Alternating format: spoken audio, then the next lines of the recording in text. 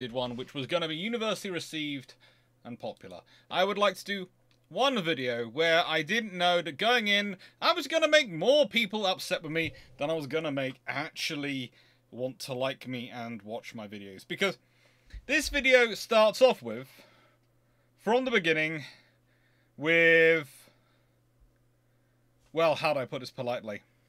With Tillman. Let's be honest, that's starting off is already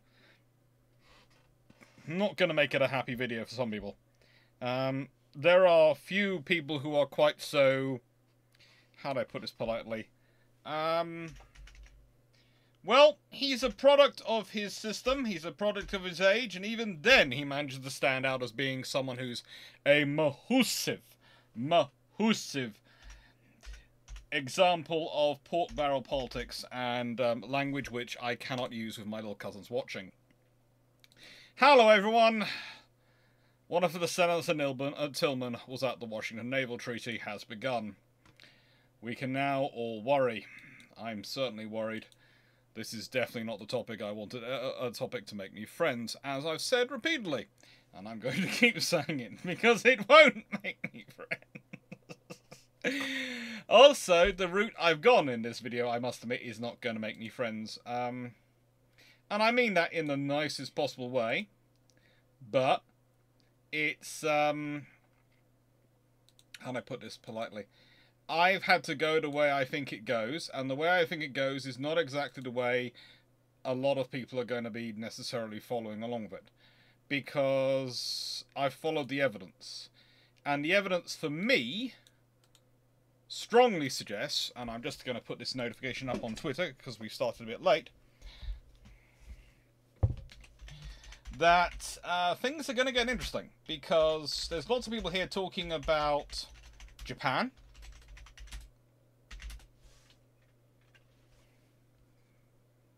And that's fine. Talk about Japan. It's always good. It's always good to talk about Japan. But Japan doesn't matter as much to Tillman as it does to others. It really doesn't. In fact, you could almost say that for Tillman, Japan is secondary to the most important criteria of his life. And I'll be going through this. I'm going to have to go through a lot about Tillman to make this make sense, because Tillman is in many ways the linchpin. And there are many others who fight a rearguard action after he goes. And they do very well. Thank you very much. They do very well. But, and they are just as interesting individuals as Tillman is. They really are just as interesting individuals as Tillman is. In fact, some of them are even more interesting than Tillman is. Some are downright sods. But, yeah, we are starting off with Tillman, and I am just putting out the various tweets and things. I have got to get a system to set up to this. People told me that if I get a Steam Deck, a Stream Deck or Steam Deck, whatever it is called, a Stream Deck I think it is, not a Steam Deck, I think a Steam Deck's a computer game system, a Stream Deck is what I talk about, little sort of control system. I can set up macros which do it all for me. Which is therefore now on the, what I am colloquially informed, because I had a chat with some students the other day who apparently watch a lot of streaming content on YouTube, etc. It's to call that a stretch goal for a fundraising event. And I'm sort of going, I don't do that. And there was a suggestion of, why don't I do a history a-thon? And I went, I did sort of try one of those. I'm not going there to try too many of them. But, yeah, goodness gracious me. They were having fun the other day. But no, it's going to be, it's something I'm going to have to sort of look into working out at some point. Because I have to do this, I do this all manually at the moment. So if you are watching any of the social medias where I advertise this stuff up, you'll know exactly what's happening.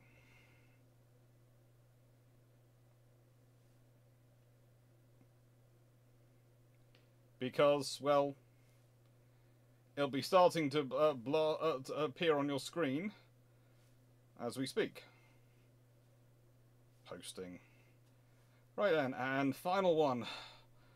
Oh, good lord, I give myself way too much effort on this front. I should just give up. I should just give up with the social media as it is. I should really give up with the social media as it is. I should so give up with the social media as it is. How the frick... Oh, there's this. I was taking me ages to find Facebook at that point. Yeah, I'm going to change my page. Because I have a page on Facebook where I like to post things. And yeah, let's put it up on... apparently page health is good. No idea what page health means, but it's just telling me page health is good. Yeah, page health is good. Let's post that. Everyone can see it. Done. All done. Good. All done. Yes, I have been enjoying the clips you've been sending on Instagram. Sorry if I haven't been responding, but this week has been a sea of, well, too many vegetables and a lot of estate agents and sorting out lawyers and other things, because we've, as I think I've told you, we've placed a thing on our house. It's been accepted, but we've got to now make sure we have all the notes and all the required legal documents, and some of them were supposed to be ready and weren't ready, and it's fun. Well, let's see. So, now, hello Peter Dawson, hello Knight683-1, hello Jacob, hello Leslie Mitchell, hello Michael Cooch, hello Paul Amos, hello Blackman Maximus, hello Albasaski, hello Calvin Gesberg, Michael Cooch, Paul Amos, hello DH89, hello DGB40, hello Just Funk, hello David Golding, hello. And I'm not going to name who, hello New IQB4472, and Jacob, W5570. Hello everyone. I'm not going to name names, but I will tell you there have already been 4 submissions for the competition. 4 submissions have already come in, and they're having fun. I need a social secretary, I need something.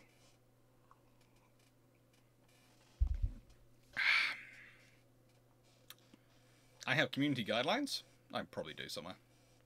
Sorry, I just saw a notice from YouTube going, "Welcome to live chat. Remember to guard your privacy and abide by our community guidelines." Oh, they have community guidelines, don't they? Yes. And I have community guidelines in that I have little cousins watching who are under 16.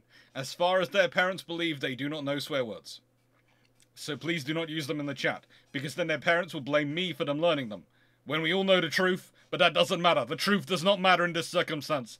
All that matters is they will have someone they can blame for their children learning words which they probably heard when they dropped something on their feet. But still doesn't matter. They will blame me. And I'm outnumbered. So, no swear words, please. Hence we do frigate. We'll do it live. Yes, frigate will do it live, yeah.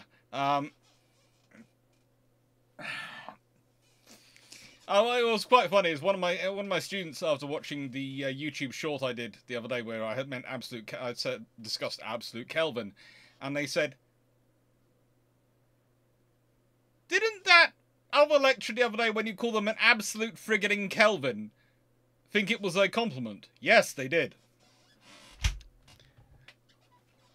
And they will hopefully never watch my shorts. You sorry. When in doubt, don't send curses, send frigates. Hello, Melanie. Hello, Uslid, and hello, everyone. Right then. So, what if Senator Tillman was at the Washington Naval Treaty? Now, I've taken a slightly different route. I've already seen in chat some people going, well, you know, what's his route? You know, is he there at the treaty? Is he a delegate? I don't think he would actually be a formal delegate. He wouldn't be a formal delegate. He's not that kind of person. Okay? We consider who the formal delegates were, and we have discussed this before on this channel and other scenarios. The actual delegates and their roles of being there, they're all very much official. The Senate Majority Leader, the Senate Minority Leader, those sort of things. But I think he'd be there. And I'll get into how I think he'll be there and what he'll be doing, but Tillman is a man who is an art negotiator who works in the background. Okay? Tillman is a man who rigs his elections by finding something which smears the opponent and sinks them before they even get to elections. He likes to have send, you know, basically he likes to deal with things not by public discussion, destruction. He likes a quiet word in here as well. Of course, if you continue down this route, this might well come to light. And this might well come to light. But of course, if you back out now and endorse me, things will be perfect. That's how Tillman does things. So, please, don't think of him as being a delegate. And I wasn't going down that route immediately. What if Senator was at the Washington Naval Treaty? Specifically doesn't say delegate. And it, you know, survives into the 1920s. What does the Washington Treaty look like? He's not going to be a signatory delegate. If he's there, he's going to be visiting. He's going to be walking around. There is no way you are going to keep him out of that building or out of the discussions. But he has got his own agenda. And you have to remember, he is very skilled at getting his agenda through. Now, 9681, again, you are off base quite a long way when you say Tillman is focused on the British. No. Tillman uses the British to justify the construction he wants to construct, or the Japanese, depending on which group he's talking to. He doesn't care. I'll be getting into this, but Tillman really doesn't care. Okay? Don't treat Tillman as a simple person. He's not. He is manipulative. He is far more Machiavellian. And whatever he's saying in a speech doesn't matter what he believes. He's saying what serves his interest in getting what he wants from the people he's talking to.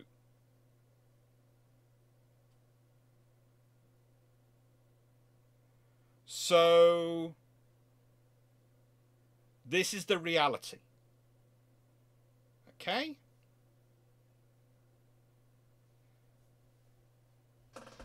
The captain. So he's not a delegate in the way a second lieutenant outranks the regimental sergeant major. Yes. In that, no one's going to disagree with him. So yeah.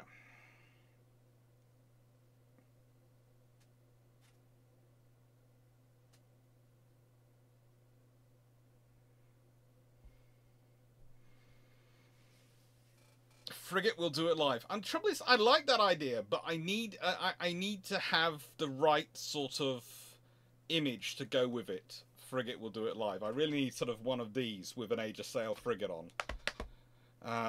I'll think about it. I so far I've tried to be doing some of these myself recently. See if I can do it, because the very nice person who's done them before for me. It seems to be very busy, and I don't want to put any more pressure on them. So I tried to do it myself, and so far it's failed dramatically. Anyway, let's carry on. So, currently there's a competition. If you are watching this channel, which you hopefully will be, if you're, you hopefully are watching this channel. I'd hope you're watching this channel now, and if you're watching our videos this channel, you will have noticed that I've been talking about a competition, and I've mentioned that the competition has had some entries come in, and those entries are very cool entries. I have enjoyed reading them. I have maybe shared some of them with my colleagues, and they have enjoyed reading them. And all of us are enjoying reading them. Well, that means the Naval History Writing Competition is still going. There is plenty of time. And let's be honest, what is a more appropriate topic to discuss that particular competition than this video? There is no video more appropriate to discuss this competition than this video, let's be honest. Because it's all about looking at the history and working out where it would go. So if you go down to the description down below, you'll find a link to the competition. And the prize for the competition are my book. There are 2 of them, so 2 people can win a prize. There are details and everything's explained and a link below. Please do watch it if you haven't, and please do consider entering. It's a lot of fun, and so far everyone who's writing something for it has been messaging me with, this is a lot more fun and a lot easier than I thought it was going to be once I got started.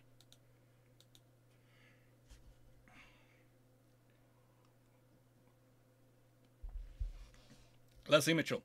Tillman uses the language and example for his argument. Exactly. Tillman really doesn't care. Okay? don't... Let's put it this way. You find this very much... it's far more commonly understood and perceived today. But for some reason, at some point when we're looking back in history, we actually believe politicians when they're making a speech about these people are scary, these people are a major threat, da-da-da-da-da. We should be... focus on that. Actually, that's what they mean. Why do you believe politicians of the past are any more straightforward than politicians of today? Yes, there are some, just like there are some today. But they are very, very rare. And when you look at the rest of his actions, the way Tillman behaves in the rest of his life, you realise very quickly he'll say whatever he wants and whatever he thinks is best to get what he wants. He doesn't really care. So, Tillman, of course, is most famous for his battleships. Most famous for his battleship proposals. But what is he talking about with those battleship proposals? What is he looking at? Well, people sometimes take the idea of the Tillman battleships as he wants to do these extraordinary battleships. I've done a whole video about them. It's not the case. It's not. He doesn't want to build an extraordinary battleship. He just wants to stop having incremental increases. He doesn't see the point in spending a whole amount of money to build a battleship only for it to be useless within 2 generations. People think about this as a competition with the British and competition with the Japanese. It is to an extent because that's who the qualitative race is going with. It's not a quantitative race. He's not talking about numbers of ships. It's qualitative race. And there's a reason Tillman wants out of the battleship race. It's because he wants cruiser production to be focused on. Remember, while the Americans are building up their battleships, they aren't building any frigating cruisers. They aren't building any cruisers. This is a problem for Tillman. It's not because he loves battleships or wants big battleships. He wants the battleship race to stop, be over, or at least be calmed down to the point at which everyone's going, oh, this is as big as we can get, so we don't need to build any more. We've got the R1s of that, so we don't need to worry about it. No, he wants it to calm down so he can get more cruisers.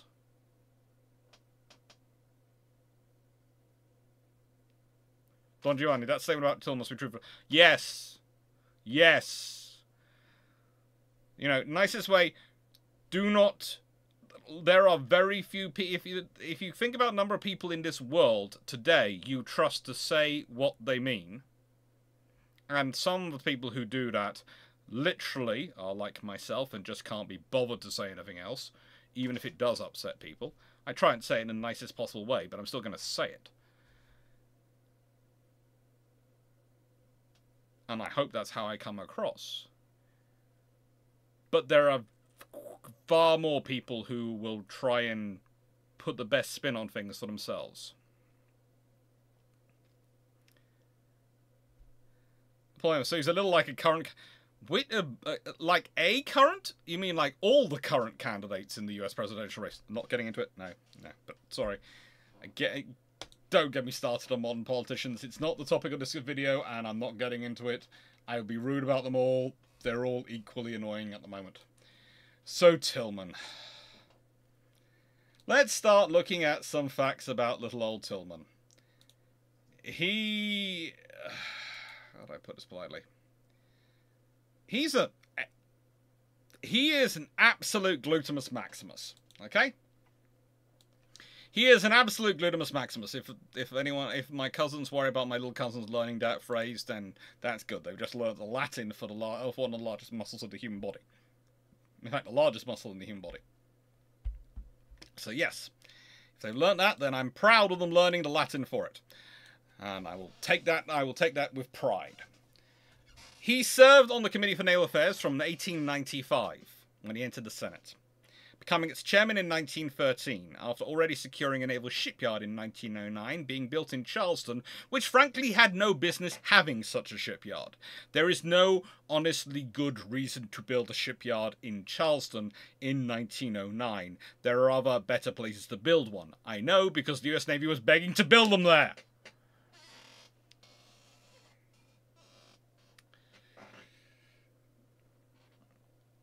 His primary interests were South Carolina, Charleston Navy Yard in South Carolina, and prudential defence spending on everything that wasn't related to the economic prosperity of the first two. Please note again, prudential defence spending on everything that wasn't related to the economic prosperity of the first two. Now, he had been key to getting Colorado, Lexington class, not so keen, but had still been critical to getting the South Dakotas. Mostly this has been done for favours. Look at where they're being built, which yards being chosen. He likes to bank those favours. As long as they benefited South Carolina and himself and his own power base, in the end, he supported it. So he is viewing all this procurement around elections. Quite literally. When you consider some of the places he argues for where they're building ships, then look at, and he's arguing in committee and various sometimes for yards to be selected for shipbuilding, then look at the key target seats of the Democratic Party in those years. You find there's an amazing magical similarity going on. I don't know how it happens. This man is obsessed with two things. One, power. Two, having more of it. If you want to add in a third, see above. That is it. He is nasty. He is amoral. And I'm saying he's nasty because by our standards, he is virulently racialist. I'm not even going to go for purely, for just racist. Racialist we're going to go for. His faction includes someone who in the 1920s will actually actively oppose the Democrat Party's own candidate because he's a Catholic. And that guy is actually arguably nicer in some regards than Tillman. And I don't want to... in saying all that, he's still actually a very good senator if it comes from the point of view of the interests of South Carolina. He doesn't care. For him, there's everyone who isn't from South Carolina who's ranked, and then there's the people in South Carolina who's ranked. And their importance is, if you're a South Carolina, you're more Carolinian, you're more important than anyone else. I might not like you because of what you are, but if you're from South Carolina, I'm looking after your interests before I care about anyone else's interests. And that's him. He is incredibly focused on the interests of South Carolina. And as I've said, he does support the building program of those battleships. But one of the reasons he supports the building them, and one of the reasons he likes the South Dakotas being as slow as they are, and he doesn't push for the Colorados to be faster, and he likes the Lexingtons the way they are, is because they don't none of them are going to interfere with a cruiser build program. And he wants a cruiser build program. He desperately wants a cruiser build program. He lusts for a cruiser build program. He wants cruisers to be built in South Carolina. He wants Charleston Navy Yard is literally being designed with the idea of cruisers in mind. They literally have slipways which are up to 170 meters long. No, 180 meters long. And if we consider most of the cruisers coming to Superior are roughly 170, it's perfect. And he's working on bigger ones. It's got plans for dry docks and all sorts of things. That's what he's focused on.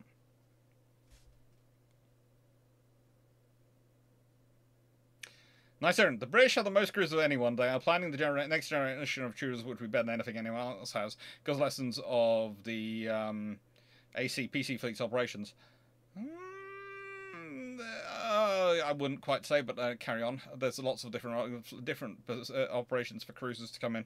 There's all sorts of different Harwich Force cruisers. There's all sorts of sources the British are mining for cruiser information. You cannot limit it down to just two. Or even two groups within the cruiser force, or two sets of cruisers. You really can't. Those are preceding Clarke class and armor cruisers. Yeah, they are interested in cruisers, and so Tillman will point to the British for cruisers because he wants to justify a cruiser program for the Americans, because they can build those in Carolina. So. Well, no, they don't have yards measured. I'm just using meters because it allows me to combine the French to everyone else. The people who work in yards are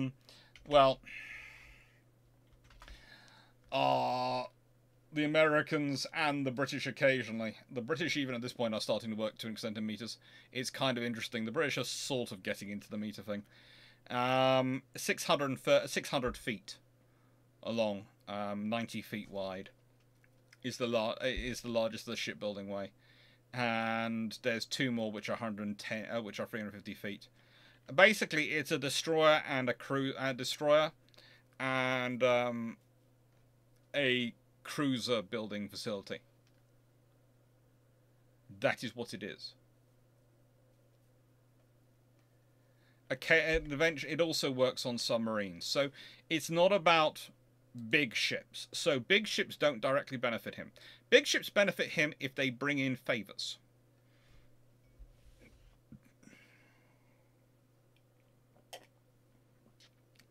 Enjoy the pizza, Just Funk, and thank you, Richards. Hello, thank you for having.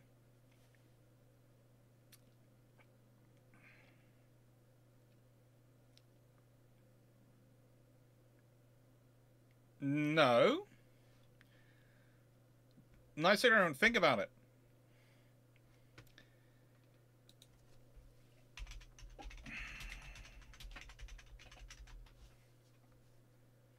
If you're talking about something that size, the Hawkins class are already 184 meters.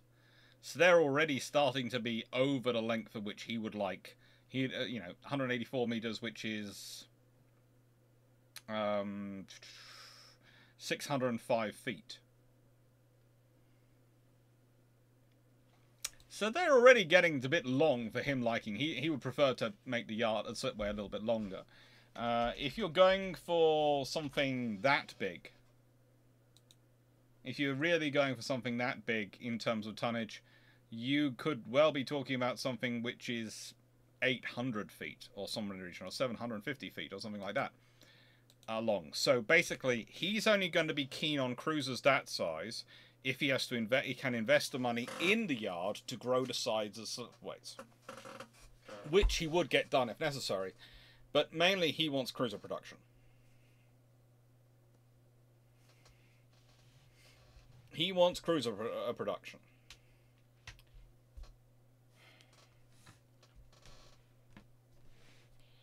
Now, I have to say, this is a particularly interesting thing for me to look through. Because I have this suspicion, this strong suspicion, that certain things that get created and put in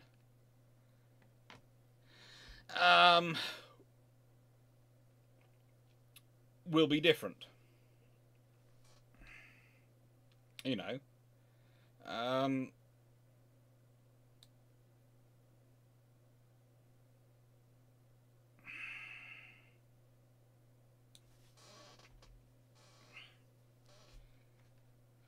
I think, for starters, I have a strong suspicion whatever the treaty gets done is going to have strong inclinations to maximize cruiser productions.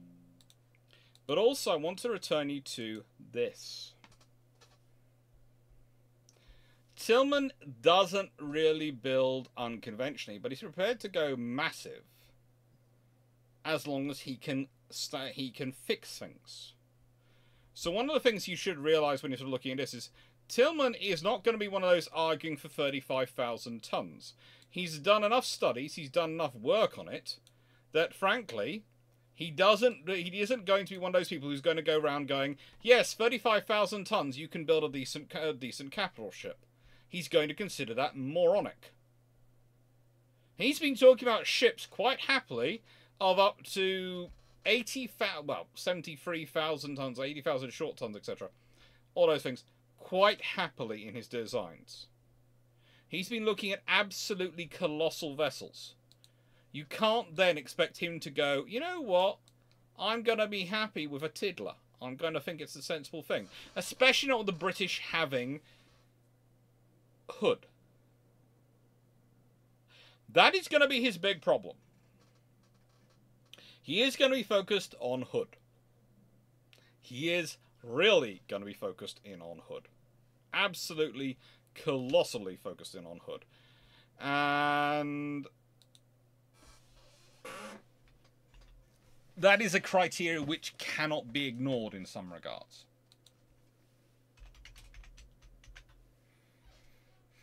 That is going to be something he's going to be thinking about more and more. I don't think that's going to affect necessarily his approach to certain items.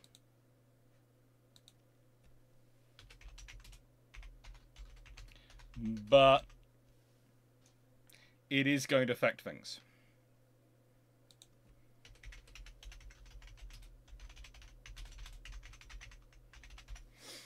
And I'm just, as we speak, I'm adding in another slide just to make sure I cover that in enough detail, because I have been debating about whether to do so or not.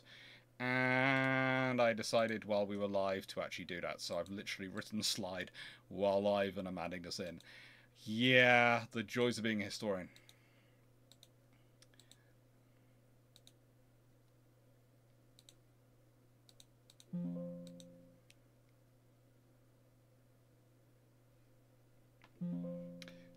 And it's made my slides disappear. That's annoying. Let's go to properties and let's sort those out.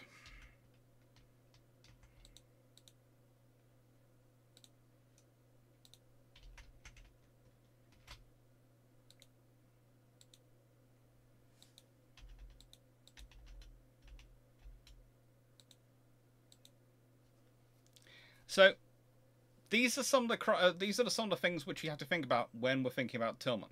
He's famous for these battleships, but in many ways, as I discussed when I did a video on the Tillman battleships, and I should probably put a link down below, but I'm not going to bother. There's, you can find them in the Key Ships. They're Key Ships Series 1. They're ages ago, but I still stand by it as a good video. The thing is, these battleships were about him, in many ways, trying to push the Navy to confront what was the reality. That they were trying to do a gradual escalation, and he wanted, in many ways, to dreadnought the British and every other one else by just jumping ahead and going, boom, this is the standard, now everyone just calm down. We can build this. You can't match it. It's not really the reality, because the British would have been able to do the infrastructure to match it and exceed it, because the Americans would have had to be able to deal with it, had to work out what to do with the Panama Canal. Whereas the British just had to build a bigger yard. Let's be honest, on the cost and difficulty of things, which is more difficult? Making the Panama Canal wider, the entire length of it, or just increasing the size of a shipyard, adding in an extra dry dock or assembly dock at Camel Laird's or somewhere like that. Which is a more difficult feat of engineering? I know it's going to cost money, but again, whilst it's a lot of money, it is a lot of money. In the 1920s Britain, especially pre-crash, when they are basically deciding what they're going to spend their money on, in that they are still, to an extent, living quite free and happy, it's not gonna be an issue. Yes, under the scenario of the post-treaties and the 10-year rule and those things, it's not likely to happen. But in a world without the treaties, where they do this construction, the British are going to do that and not make too much of a sweat of it. It's going to be just a continuation of, oh, it's the continuation of the qualitative race. Okay, that's fine. Qualitative races do not, for some reason, have the same heat as quantitative races. When you're trying to match someone in numbers, that always has far more underlying tension and far more stress for both nations involved than a qualitative race.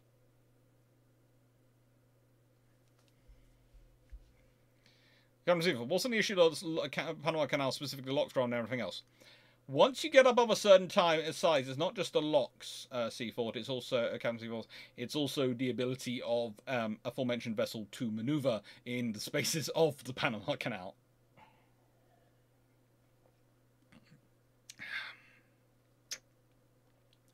The British have the Suez Canal, but that just needs dredging. That's again annoying, but not massively difficult. It's one of those things of, for America, the Panama Canal is absolutely strategically essential. It's a strategic imperative. Hood's standard displacement? Well, for Hood's standard displacement, for that you go to the Washington Naval Treaty text itself.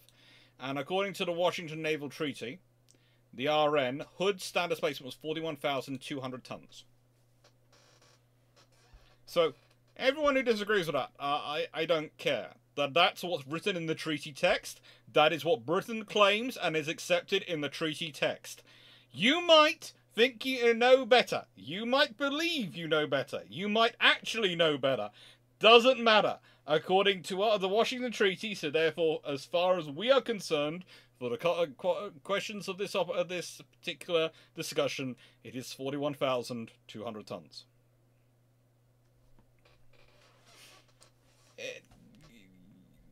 Yes.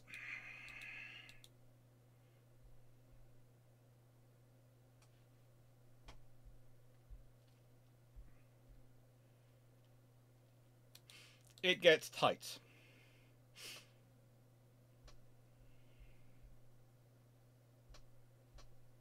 It gets tight at points. So,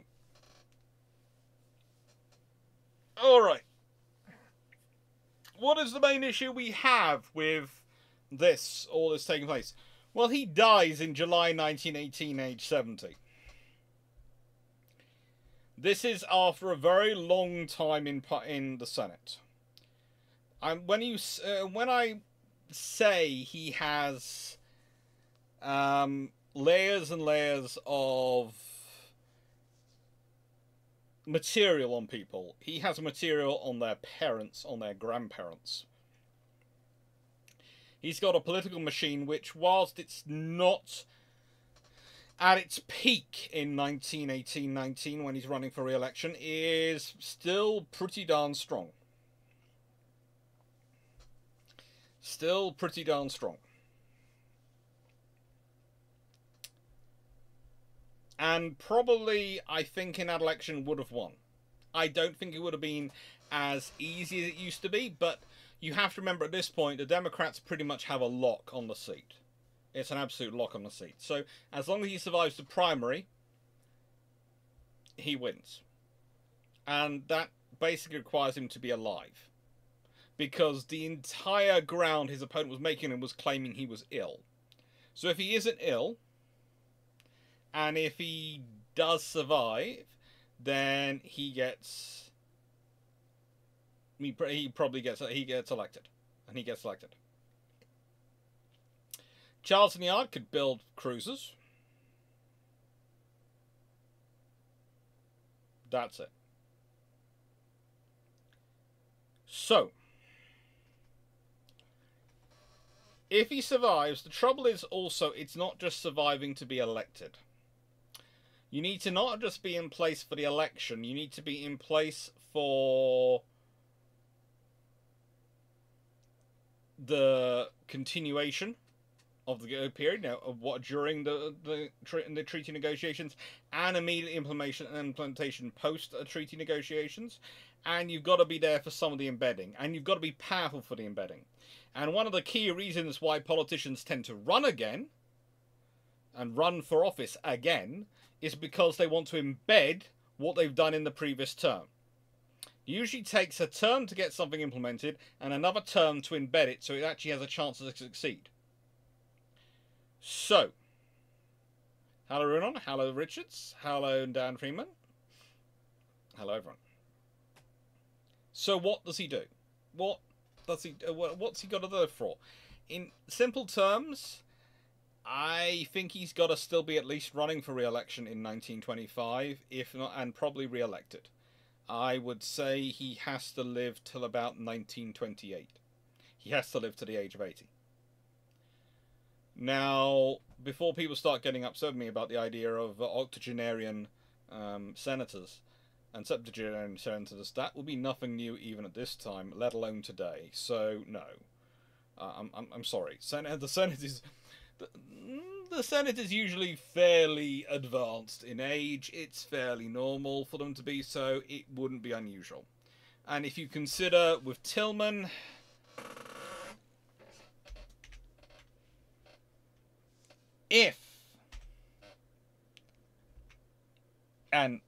they'll say this, if he is elected again and does another term and maybe a bit, well, he won't be that unusual. Not that unusual. Merely roughly 33 years in office. He'd been the first elected to the Senate in 1895. March 1895. And as said, he served till July 1918 when he died.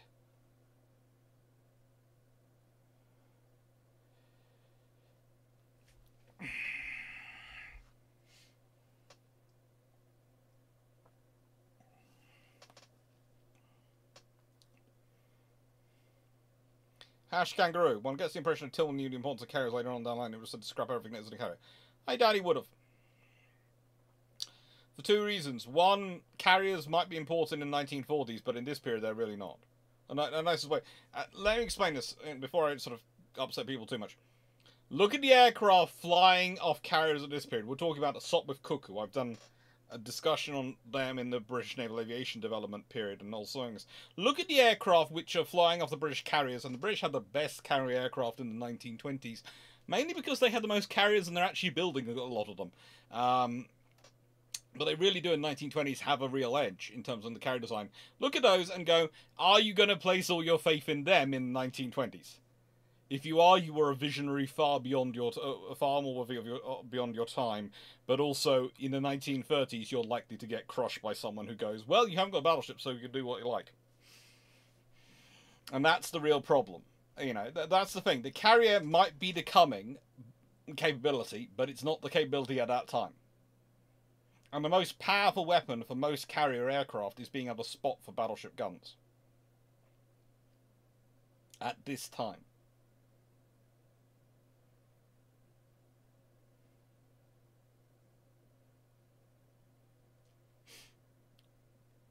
So,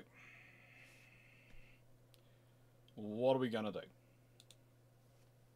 Now, the first issue comes before we even get to the treaty, because Tillman's successor in William Christie Bennett was not as interested in naval power as possible, and also didn't really seem to understand the importance of the politics to the rest of how do I put this?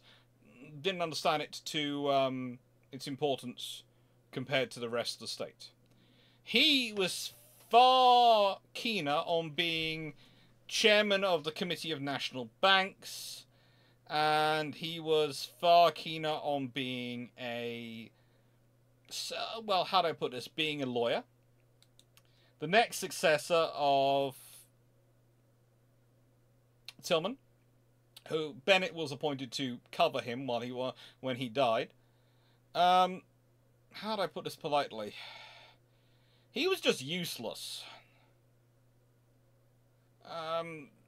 As an actual senator, he was again focused on banks, but again obsessed with his own law career. One of the interesting things I would like to point out here is, by and far, Tillman, of the next three in a row, and the two successors, is the most career politician of the lot. Yet he is the least focused in terms of, he's also the most focused on delivering for South Carolina and actually realizing what it needs. As far as he's concerned, banking doesn't employ enough people. And there wasn't enough industry. You needed to boost employment. You needed to boost enough people to get the people in there who would then vote for you. That was what he cared about. The next senators who come after him are not of Tillman. They might be nicer in some ways, but they are not of Tillman's caliber and understanding. But there is a reason I have the Omaha class up here, because I want you to have a look at this class. This class are 7,620 tons in standard. They are armed with 12 6-inch guns. They have a length of 170 meters. Considering what I told you earlier, have a look at these ships and tell me what is missing from this list. What is not there? And I will give the chat a few seconds to catch up.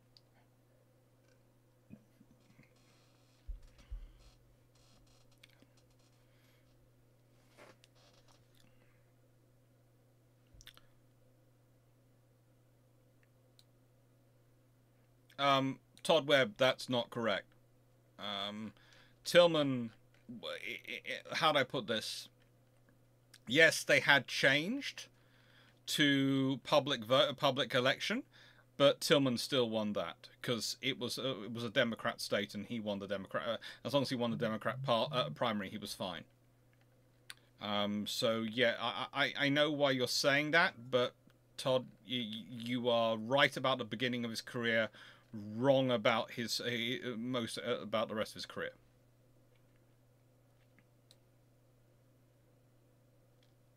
So we have Norfolk Construction from Planeswalk, Charleston Shipyard, where Charleston cruisers from Arhanas. Yes, that is correct.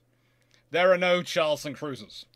Do you imagine in any world where Tillman is still alive that the Navy orders a load of cruisers and they are not building any in Charleston? Anyone here on this chat believe that the US Navy, with Tillman as its chair of its Naval Committee, and manoeuvring as he does in the Senate and all these other things, that they would manage to get through an order procurement of cruisers and not build any in his Charleston? 9684, again, you care about them not being not as good maybe as the C, D, and E class cruisers. That's not as important to Tillman as where they are built. Yes, he'd prefer they were probably better and, you know, slightly better ships. But more importantly, he's going to care about where they are built. Also, please notice again, what are all these states? Washington State. That's a northern state. It tends to not be, well, in this period, in terms of senators,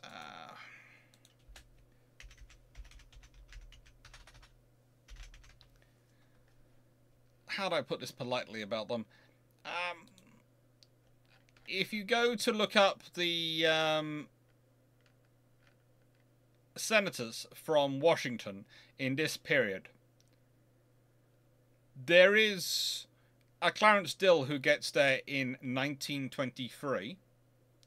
I'm sure it has nothing to do with the ships being built there. And it was a key election point at certain points, but he had got elected in 1920. He got elected in 1922-ish. The thing is, how do I say this? If it's a Republican state, Tillman doesn't want anything built there. Tillman cares about two things. One, South Carolina, and two, getting re-elected. And he doesn't get favors from Republican senators. He gets favors from Democrat senators.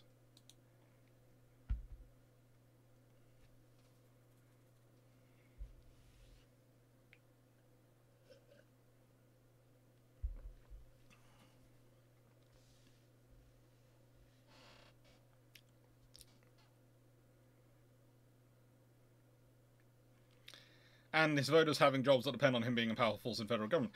Bingo, Don Giovanni! If he's a powerful force there, then they're going to vote for him if he's bringing them in work. You're building 16 cruisers. There'll be 3 will be in Charleston. I have a feeling that Charleston would get at least 2. It wouldn't be quite this many. They would probably be getting more cruisers.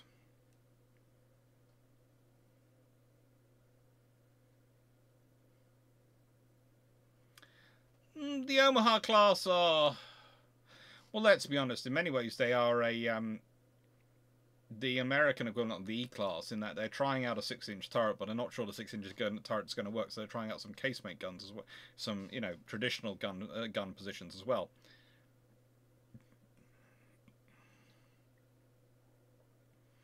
It's a bit weird, but it's a logical design, but you don't tend to build 13 of an experimental class. You tend to build 1 or 2, and then once you're happy if design works, then you build more of the rest.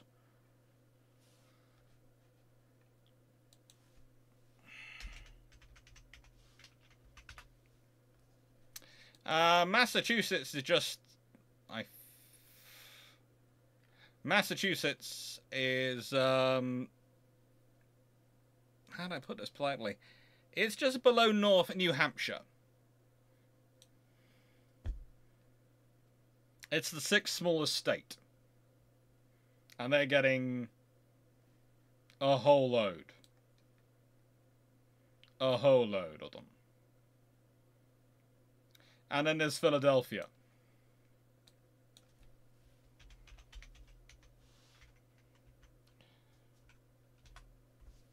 Which is, of course, in Pennsylvania.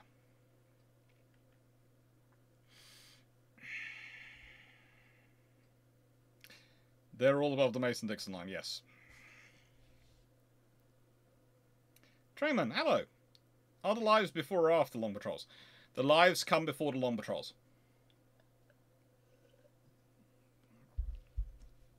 And usually, what I treat is sort of the live is sort of the seminar version of the lecture, which is the long patrol. And I usually do the lives before the long patrol because then if people put any questions underneath the comments underneath the live after I've done it, then when I record the long patrol, which is now from now on going to go out the following Saturday, not the next Saturday, not the Saturday of the week, but the next week's Saturday, after live, I have time to make sure I've answered some of them. So, and basically also, it's great fun because me, I get instant feedback and I get to have chats with people. And that's the thing I miss most from having more hours at university, is the actual chats with the students and discussing the things. Now, if someone wanted to give Tillman a plan to build a 16,000-ton cruiser in South Carolina, in Charleston, and could actually make the yard to be able to do that, which you could to an extent do if you were prepared to play around with things and actually invest some money, then I'm sure he would be interested in Black Bear Maximus. But, that's the thing. You have to first tell him how you're going to do it, because he has to know it's going to employ his critical people. So, before we even get to the treaty, there is going to be changes. There are going to be some of this class are going to be built in South Carolina, are going to be built in Charleston. It's just going to happen.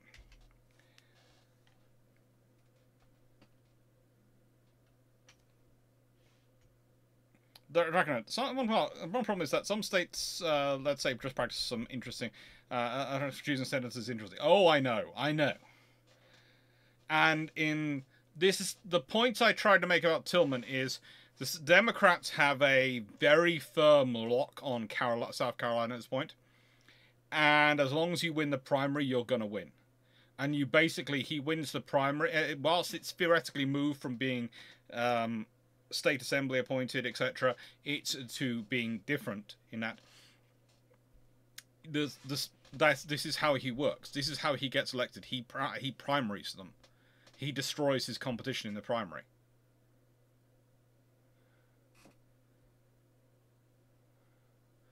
I'm not convinced he cared about South Carolina except in terms of getting elected. Let's put it this way. Yes, in terms of getting elected, but also, how do I put this politely? He cared about his legacy in South Carolina. He wanted to leave South Carolina richer and stronger than it was before. He felt, and this is one of the things I do think he does, because he says it in front of multiple groups, even sometimes in groups which it wouldn't win him support in front of, is that he feels that South Carolina was hugely wronged in the Reconstruction era, and that they were truly not, supported. You still have a 10 to 20 year gap in cruise technology. The thing is, again, Tillman doesn't care about that 1981. I know you care about that. I know we probably care about that. I know a lot of US Navy at the time probably cared about that. But Tillman doesn't care about that. What Tillman cares about is where the ships are being built. What Tillman cares about is whether this is going to get the Democrats elected as a wider group, and especially is this going to get him re-elected. That is what he cares about. Yes, he cares about the security of America to an extent, and yes, if he could build a better cruiser, he would do. And you can imagine, if the nicest way, if they're building the Omaha class, and the British are building the Hawkins class, etc., and they're coming out and he's looking at them, and he goes aboard a Hawkins class, you can imagine what the next Naval Committee hearing's going to be like. Basically, there's going to be U.S. Navy officer and the U.S. Navy's, the Bureau of Ships, the Admiral in charge of the Bureau of Ships is going to be sitting in front of him crying by the end of it. But that's going to wait till Tillman walks on a Hawkins class.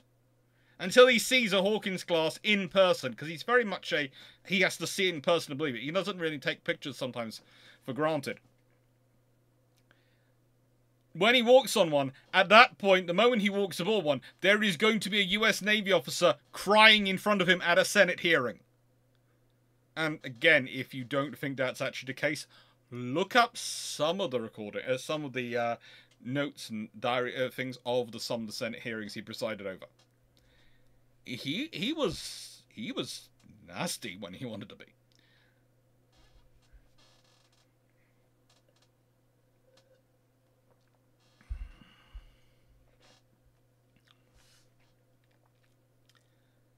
So, he's alive. He has changed the Omaha construction, so there's more of those coming through. And the Washington Naval Conference begins in 1921 to 1922. It's a full year of conferencing. Again, it's a full year of conferencing. There is a long-term discussion going on here, and this in between the delegations at multiple levels. So again, it's not like anyone can come up with... If you've got someone like Tillman in there, who is good at manipulation, who loves doing backroom deals, they can achieve a tremendous amount. In fact, the longer a negotiation goes on, the more personalities like that will achieve their ends. In short-term negotiations, which have very little time for people to build, how do I put this, personal bonds, things are different. Now, I will add something. I've described Tillman as a racialist. Very much so. And honestly, yes, he's not keen on any foreigners. He's not quite Admiral King over the UK, but he's not keen on any of them, really. I have said yes, he picks and chooses which is the greatest enemy and threat, depending on what he's arguing for. Do I think he would work with the British Commission if he thought he would serve his interests? Yes. Do I think he would work with the Japanese delegation if he thought it served his interests? Yes. Would he work with the French and the Italian delegations if it served his interests? You can bet that. Okay?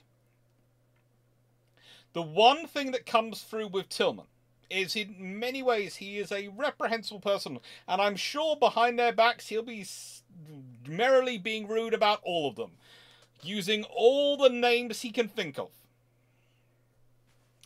But he is quite capable of holding his tongue, sucking it in, shaking their hand, and smiling to their face while planning how to stab them in the back. He is more than capable of that. He is a consummate backroom professional. And the thing is, he heads a rather large group of Democratic senators who are very pro-naval construction. And so, he has, a lot of power. He has a lot of influence in that regard.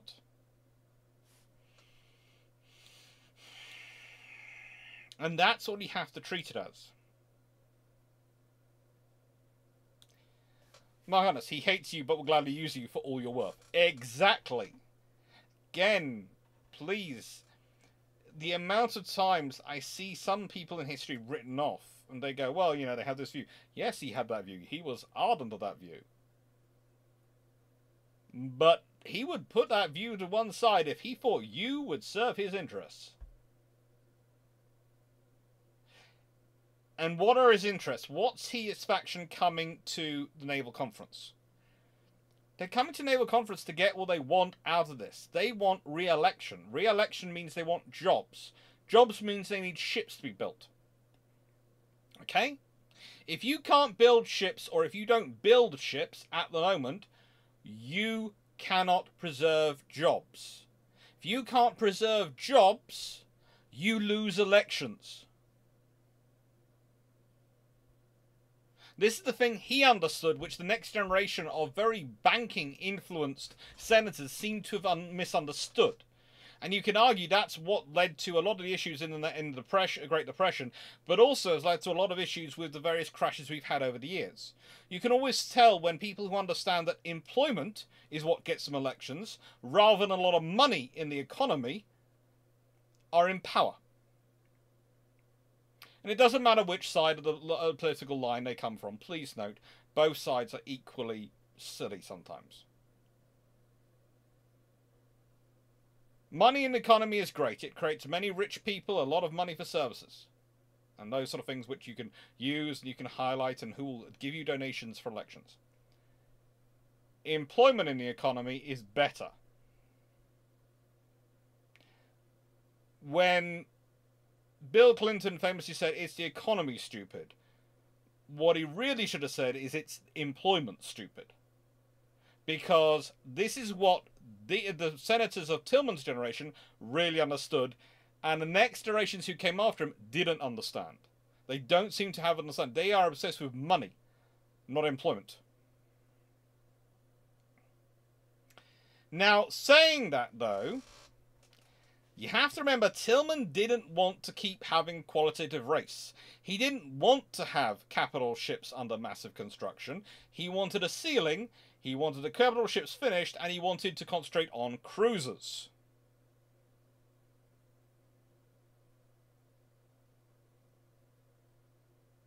I can smile, murder while I smile, and wet my cheek with artificial tears. Richard III, according to Shakespeare. Yeah.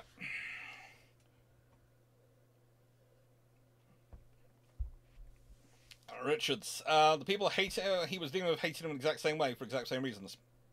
Yeah. It isn't, but it's different. I would argue that there was a lot less animosity between some of the delegations than Tillman would have had.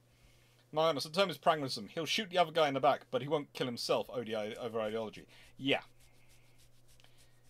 So this is the thing, you've got this faction now coming in, and they're going to be quite a powerful faction, because not only do they have experience, if Tillman's there, they still have a very experienced linchpin in their group. But you're talking about a dozen senators. If a dozen senators are working towards the end of giving themselves jobs and winning elections and re-elections with employment,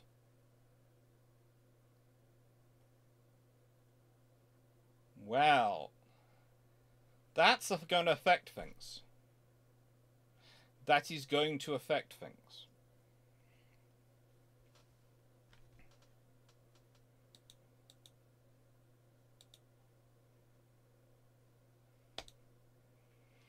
And so what are Tillman's domestic targets going to be? Well, I have pictured above here USS Tillman, a Wicks-class destroyer. Name for Tillman. He already had a destroyer picked out a name for him.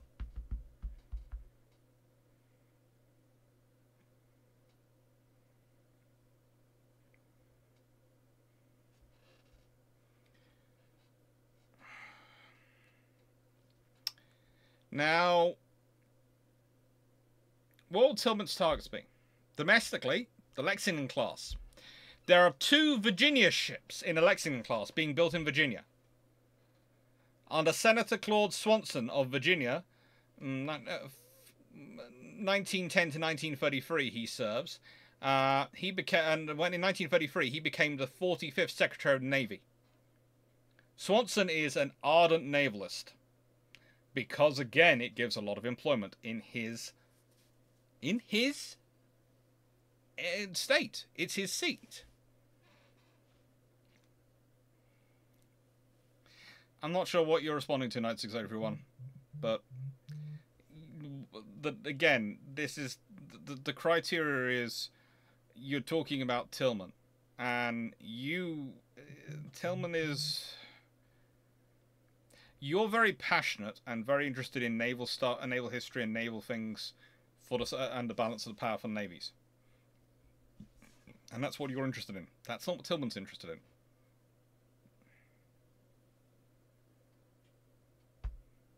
That's not what Tillman cares about.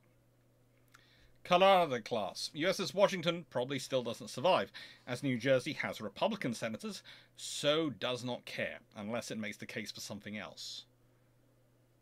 South Dakota class. California is a key election target in 1920, which means Newport News, North Carolina, Senator Lee S. Overman, and Senator Funfield M. Simmons, both Democrats, key Democrats. Norfolk Navy Yard, both Virginia, again, Senator Claude A. Swanson and others, and whoever the other senator of Virginia, doesn't matter, they will back up Swanson on this issue. And Mare Island, California, are political targets. This means he would like to save or replace on those slips. So those ships either have to be saved or they have to be replaced. So that means the targets from the South Dakota class are South Dakota, Indiana, Montana, and North Carolina.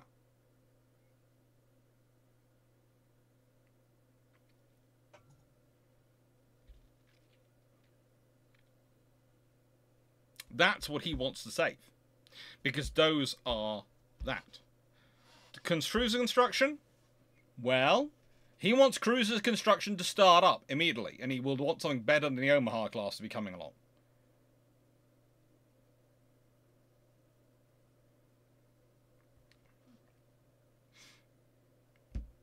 And... well... it's worthwhile realizing about Senator Swanson that he's almost single-handedly responsible for the fact that Maryland and West Virginia were 2 of the 3 Colorados completed. Pretty much, the moment that he knows that one of the Colorados has to go, Washington's got a target on its back and he takes it out. Think about that. He's a senator who solo manages to pretty much veto a ship named USS Washington. Named officially for Washington State, but also for George Washington, the president, let's be honest, because that's what the state's named for, and also the national capital. And a senator from Virginia is powerful enough to veto it.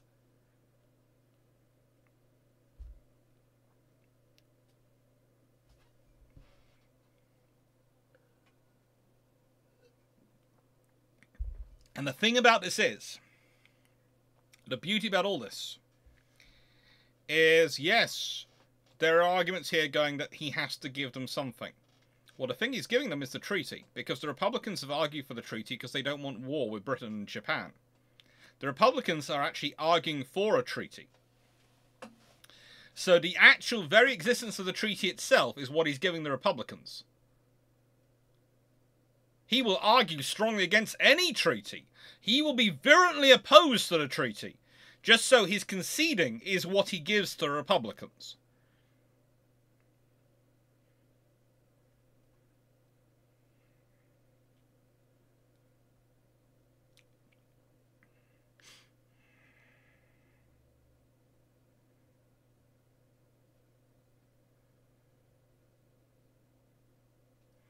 I got jobs, insert name here. It's literally one of the most important things politicians representing that area anywhere in the world. Kind of has to be if they want to be re-elected. Exactly.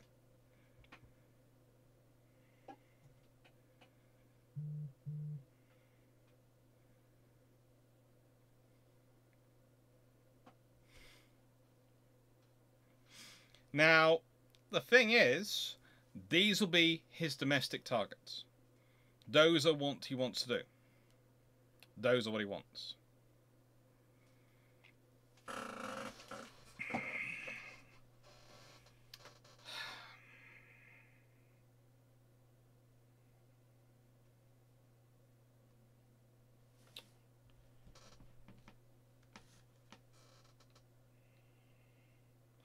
It becomes more of an issue, though, once you start to get the external points of discussion.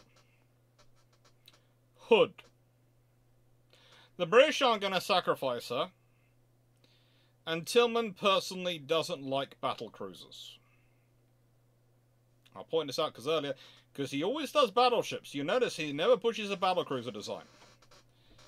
She's about 41,200 tons on standard. The thing is, he's not going to want her to be out on her own in front of the world by that massive a capability.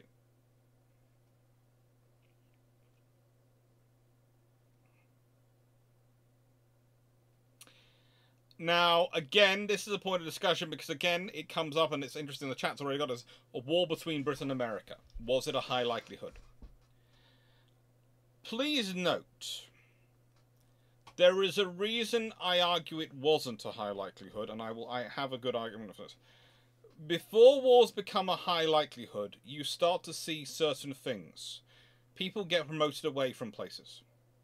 For example, for the entirety of the 1920s and 30s and into World War II, one of Britain's largest yards, which was key for not just warship construction, but also for turbine construction, for boiler construction, Brown's, is actually run by an American. Okay? It's one of the key yards the directors of naval construction work with. For a large chunk of the 1920s and 30s, they have a constant exchange program running between the naval constructors. So, and then there's exchange programs of officers and all sorts of things going on. So whilst, yes, you can say war can break out between anyone, people like to point out British were making ship visits, etc. to Germany before war broke out, etc. Try and find a German in charge of a British yard in 1910, let alone 1914. Try and find a British person in charge of a German yard in 1910, let alone 1914. However, you can find British architects and British constructors, for want of a better phrase, in charge of American yards right through the 1920s and 30s, and have been in there since the 1900s and before that. And you can find American ones over here for that whole period. So my view is always, whilst there are a lot of issues which Britain and America find annoying about each other, on the balance, each other is more useful as an ally and working with each other. There's always more benefit for them working with each other than fighting each other. And neither side ever really wants to do it. They have plans for it because they're each the biggest power at the time. But no. It's not that sort of level. It's not that sort of scenario. So, no. And this is another point to make about it being a qualitative race. Between Britain and America, it's a pure qualitative race. It's more a race, therefore, for national pride over who has the biggest, sexiest ship on the block, rather than we can actually beat you. It's one of the reasons why you never see even when the Americans are ordering mass numbers and going, we're going to be building all these ships, the British are going, yeah, we're not announcing a mass construction program. We're just going to keep building the best ships and, you know, not really worry about it too much for a bit. We don't have to worry about it until you've built something which en masse can beat the R-class and the Queen Elizabeth. Jordan. Hello, Waitress, well done.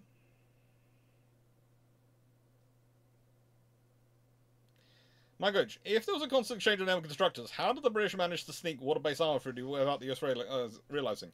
No one ever asked the right questions.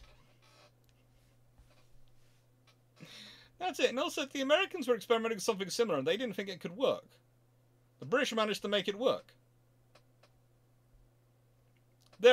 And, you know, if you consider some of the stuff which is actually built at Brown's Yard, etc., at that time, if the Americans had actually bothered to ask anyone if the British had managed to make it work, they'd have soon found out it had been made to work, but they didn't ask the question. And we can start in that because also the British continue with the 18-inch torpedo, which does fit with with their aviation profile because of making it easier for it to belly flop, etc. when they're doing their attacks from their torpedo bombers and they're using their tension wire and all those things. But the Americans, of course, work on a far bigger torpedo to do that with. It doesn't actually work in that profile. It doesn't, of course, have a tension wire. But for the aerial torpedo, the Americans work on the largest aerial torpedo in terms of size and damage any navy in the world is using in the beginning of World War II. And it would have been really, and the British could have asked about the Americans doing that, but the British weren't really interested, so they didn't ask the questions. But that would be an interesting thing. Major villain. The Americans, I recall from Drac, think the all-forward armament isn't workable. Yeah. The Americans don't think the all-forward armament is workable. The British do. So, you know, what you're dealing with is is to get this information, you actually... This is also another reason why I don't take it as serious. Because if it had been if there'd been a likely threat or even a real potential of threat of war, there would actually be a proper intelligence gathering procedure going on in Britain or on America and America on Britain. You know, sort of there'd be an actual intelligence process going in America for Britain and Britain for America, and they would have found that out because they would have been asking those questions. The moment you're not actually asking those questions, which shows it's not actually a real risk of war.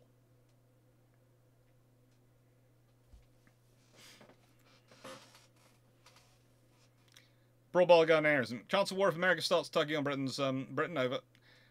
Broad Bulgarianism. I do like the question, but please note, my little cousins watch this channel, so I have to be very careful in my language. By little cousins, I mean under 16s, and whilst they might know the language, if I say it on the channel or say the things on the channel, and then their parents will blame me for them learning it rather than any other scenario.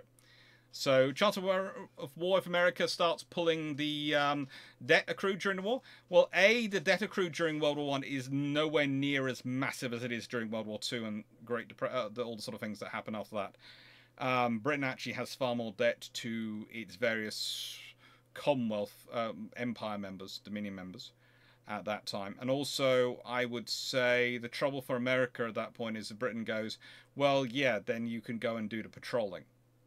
America doesn't want to be the world's policeman in the 1920s and 30s. They are happy for Britain to be the world's policeman. So if they start pulling on the debt, then there's a problem. And, you know, there's also the fact that you can the debt is all written up legally. There's all sorts of rules. Yes, there are positions they can start trying to pull in and demand in, but if they don't have reason to and they're doing it illegally, then Britain could refuse to pay it. And then how do you enforce it? By declaring war? And then who's the bad guy? You try, especially if Britain's publishing it. And the other trouble for America and Britain with both of each other as nations is they are two nations separated by a common language. So it's very easy for press stories in one to get translated across to the other, and vice versa. So you try and in America you try and say something like the British are doing this on their scenario, aren't paying their debt, and the British have lots of articles saying they are. It's going to become mixed. And America wasn't as... It's going to sound strange. America was isolationist in the 20s and 30s, but it wasn't as insular as it is today. I have a lot of friends who travel through America and have commented on various things that when they hear world news come up on the news and it's talking about California or something like that, and it's sort of a case of, that's not really world news. That's still domestic. I'm not sure. The thing is, America is so vast in itself and has so many people and there's so much going on that I can understand why in the limited broadcast of news and limited time you have for news, they don't get on to the world as much as they used to. But again, it used to be the fact that newspapers were the great source of this. And these days, newspapers are mostly, as I see them, especially the physical ones, just sources of advertisement. So, again, I can see where that's gone. That's the reality.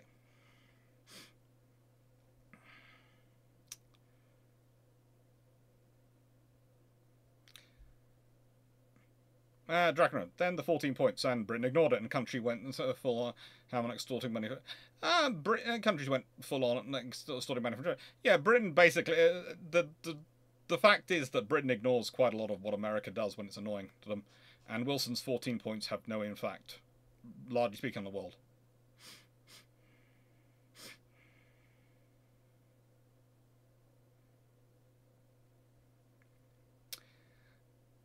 My friend, the thing about that is if you owed a bank a mil, you have a problem with that. You owe a few billion, you might own the bank.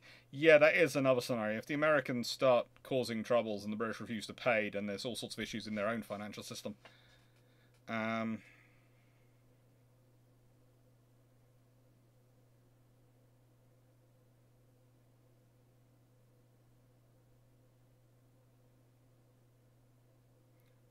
Yeah. Britain doesn't call in the debt because of trade reasons, and it's similar for America. There are lots of trade. This is one of the other things which is often forgotten about World War One. Britain had lent to a lot of people. A lot of the French debt was to Britain, and it's one of the interesting, fun conversations you sometimes get into with people about the fact that you could point out there are certain countries today who owe a lot of money to other countries. One of them is Britain's own next door neighbour, which pretty much the British government owns because they own all their debt. Because it's cheaper for that government to get debt and get loans through Britain than it is for anywhere else due to traditional reasons. But due to historic reasons, and British government being basically, it's useful for us to have that leverage.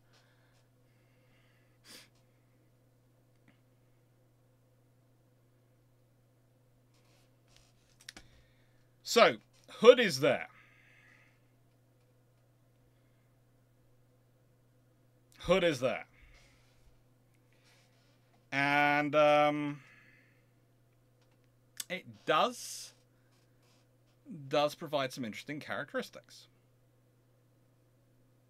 It does provide some interesting characteristics. So, Washington Naval Treaty. The trouble is when the Washington Naval Treaty comes in, and I'm trying to leave time for a long discussion, because I think there will be a long discussion about this evening on the live. So I'm trying to get through the 21 slides roughly in about the 2.5 hour mark. So we've got half an hour for a discussion before I head over to Discord.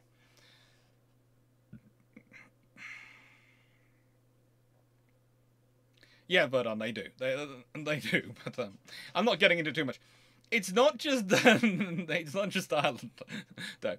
Let's put it this way: there are quite a few countries like that around the world. When you look at them, their major next door neighbour owns all their debt because it's easier for the small country to get debt at a serviceable, manageable rate if their next door neighbour gives it to them at the same rate they would take on debt. And if that helps provide a more stable next door neighbour, that's in the interest of the country which is providing the service. So that's the reason you do it, but it only works as long as that country doesn't have to cut off existing debt. It just has to say we won't help you anymore to cause massive problems, or even demur on the subject and go, well, we actually need to consider this before we help you getting more debt.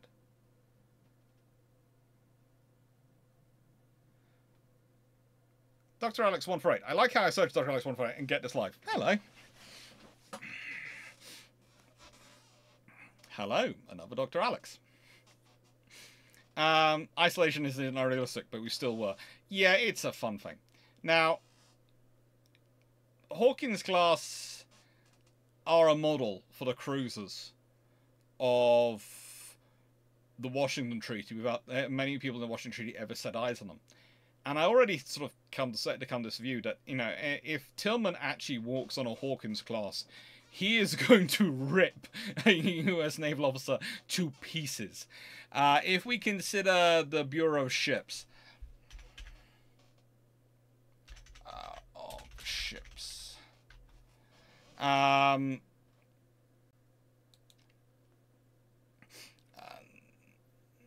Well, the Bureau of Construction and Repair as it was in this period.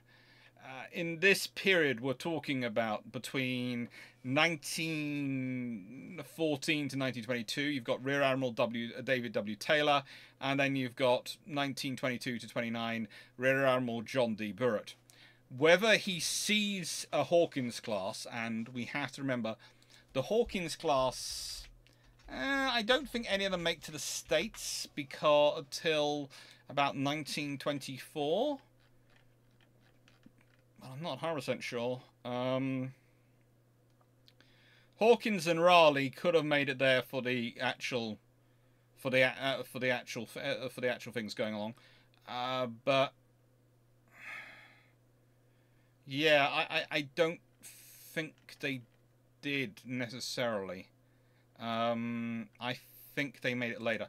I think it would have been John D. Burritt who would have had the interesting discussion as head of the Bureau of Construction and Repair with Tillman in the Senate Naval Committee over why the frigate the British have better ships than we do. Thank you, Dr. Alex. I will probably subscribe. I will subscribe to you if after this is over as well, because you know Dr. Alexes should support each other.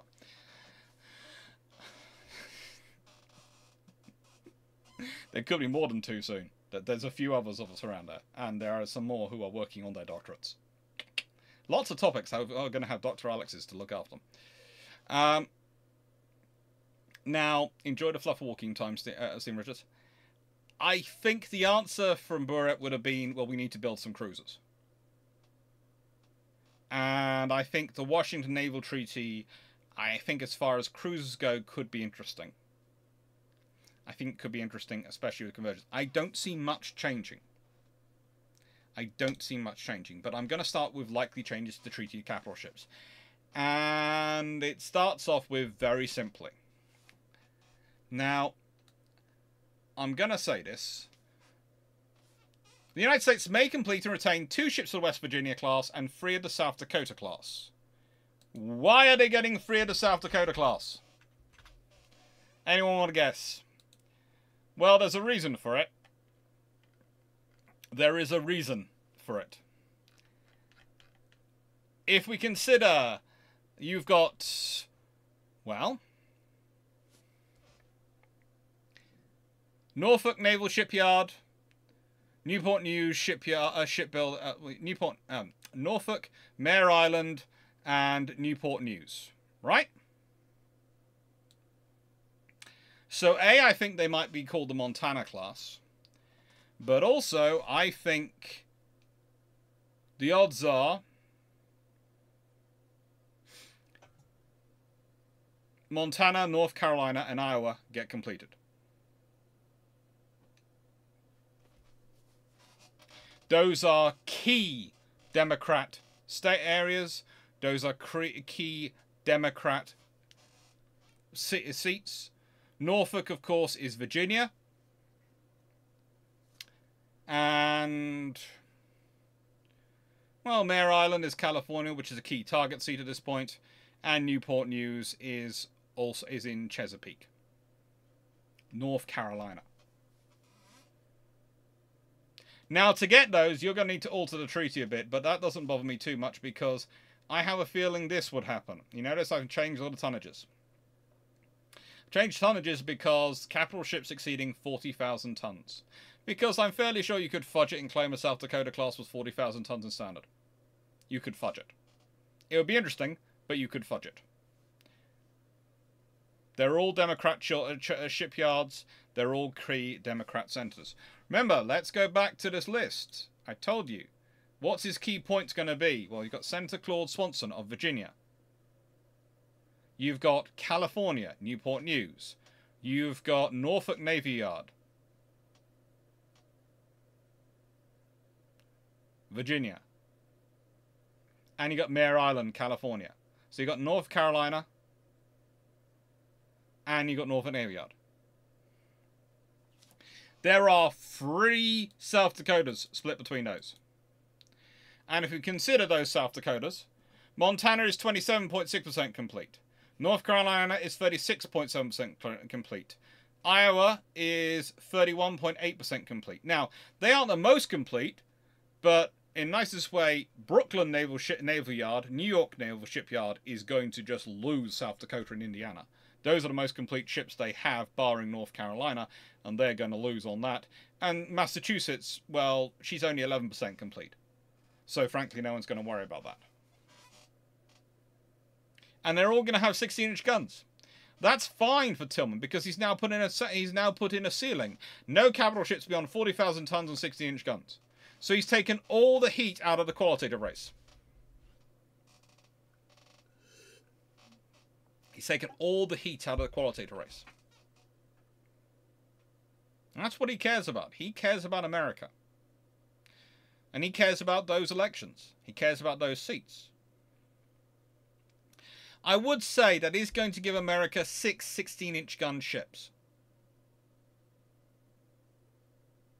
Think about that. It's going to give them 3 Colorados and 3 South Dakotas. Now, you notice I've said Florida and Utah shall also be disposed of. So USS Florida, USS Utah are gone. So basically the 4 oldest ships that the US Navy considers worthwhile sticking on their actual list of warships in this treaty are gone.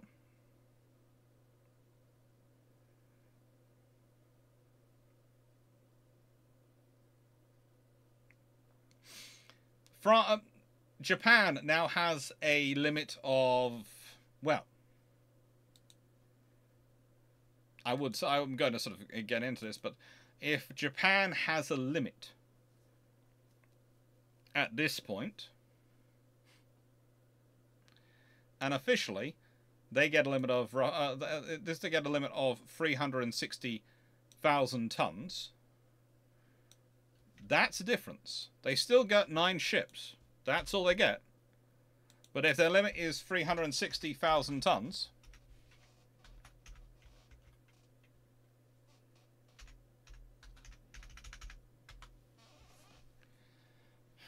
well,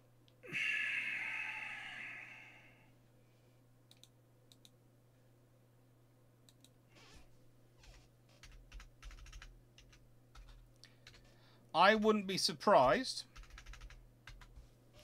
if they get a Tosa. At least one. Maybe they get 2 and they get rid of a Congo. That is going to be an actual discussion with Shan. I haven't got into this one because I have been trying to figure this. That would be going far further. And one of the questions I'm going to ask probably from the Long Patrol is, under this scenario, what calculations do you think Japan makes and what calculations do you think Britain makes? I think under this scenario, I think Japan might well trade a Congo class to get 2 Tosa class, because if you delete a Congo, you have 86,000 tons on their limit left, and they can get 2 Tosas, broadly speaking.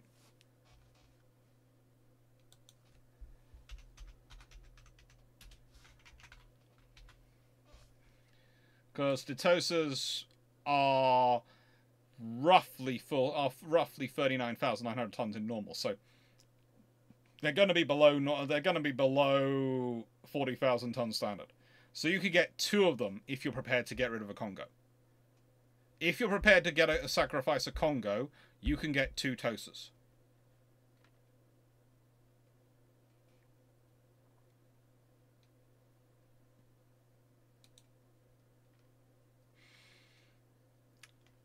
You could also potentially, though, get 2 Amagis if you're prepared to sacrifice a Congo. Or perhaps a Tosa and an Amagi. Because the Amagis are theoretically 41,217 tons in normal. And I am sure the Japanese would never lie and say, no, no, no, that's 40,000 tons standard. So there is a real possibility they get Tosa and Akagi, considering the earthquake probably still happens. But as I said, that's going to be a question for the Long Patrol, not for the Live. For the British, it's quite an easy calculation. It really is.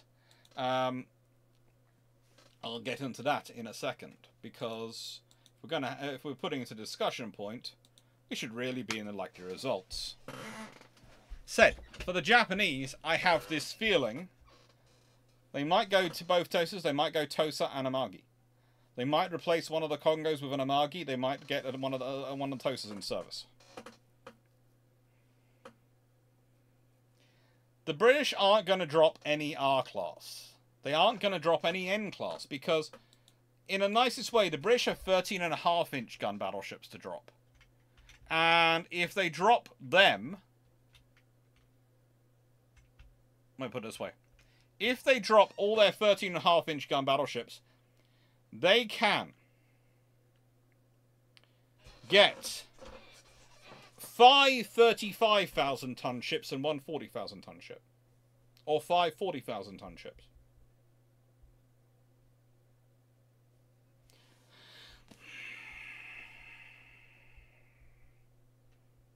The British might go for roughly 38,000 tons, and they might have gone for, 5 38,000-ton ships, they could have done that, or they could have gone for 6 ships and 5 35,000-ton battleships and a new 40,000-ton battle cruiser. The British, honestly, with 40,000 tons limit and the ability to build that many ships, is what they can do, because the British now limit is 600,000 tons.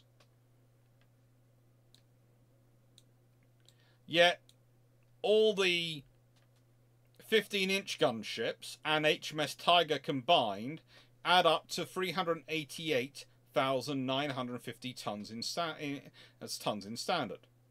So that's including HMS Tiger. If you include Tiger in the British load, they have roughly 210,000 tons, 211,000 tons to spend.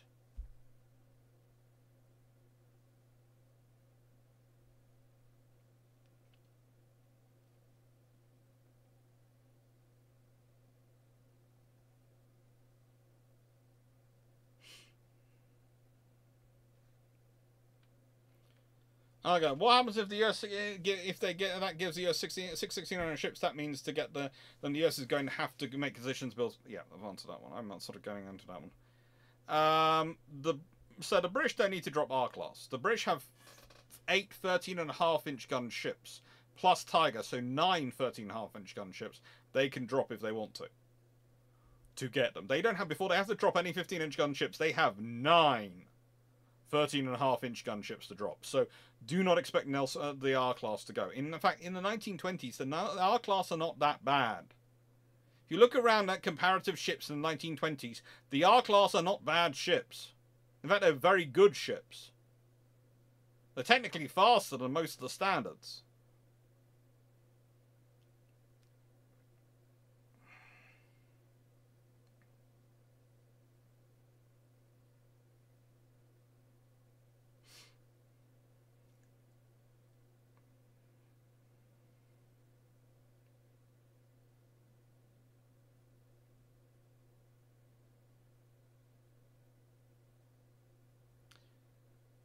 Again, you know, you can all discuss what the options are for the Japanese, but for the British, the options are go for 5 ships, which are all 40,000 tons, or 5 35,000-ton battleships and a 40,000-ton battle cruiser. The British have those options. And they could well be F3 star more than because if you consider, if you've got 38,000 tons, you could go for 5 38,000-ton ships. And so you're still building them well underneath the treaty limit. You know, the British originally built Nelson and Rodney to 33,500 tons roughly. So if you're adding on an extra 4,500 tons, you'd A, get them in F3 shape, and B, with the same armor, but we're talking about a lot faster speed.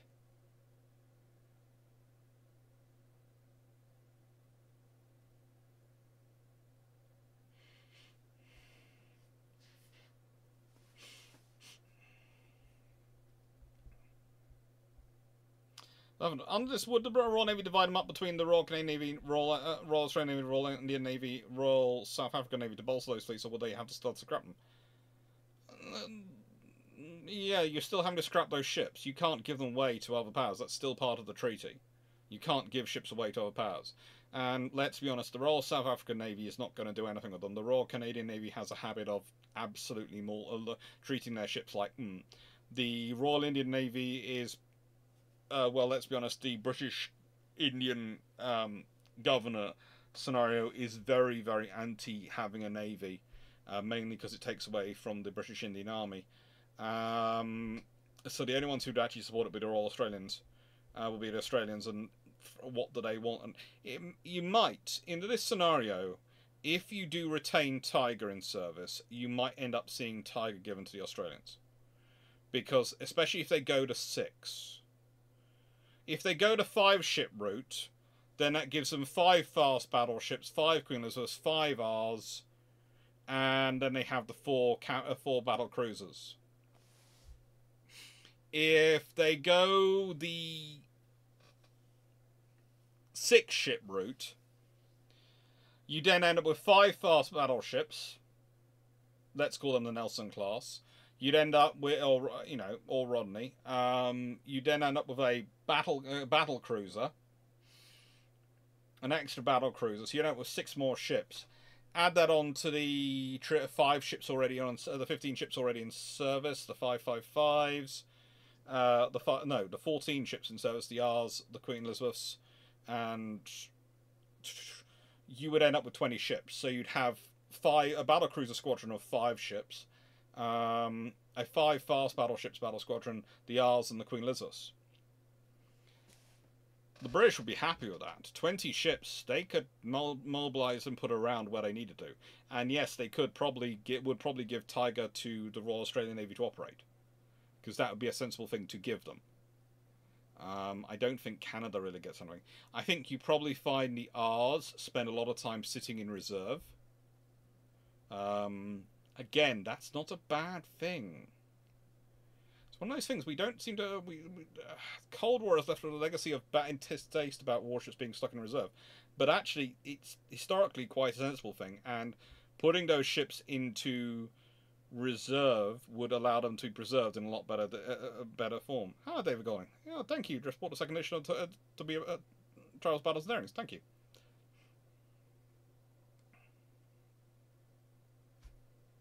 Manga, just been watching our Royal Navy night fighting video. We describe Melrose as night fighting assassins. Pretty much that's what they are in 20s and 30s. World War II if the RN has 5 of them. Yeah, imagine World War II if the RN has 6 of them. This is the thing, this is the point I'm making, you know. With the 35,000 ton margin, you can quite easily get 6 of them.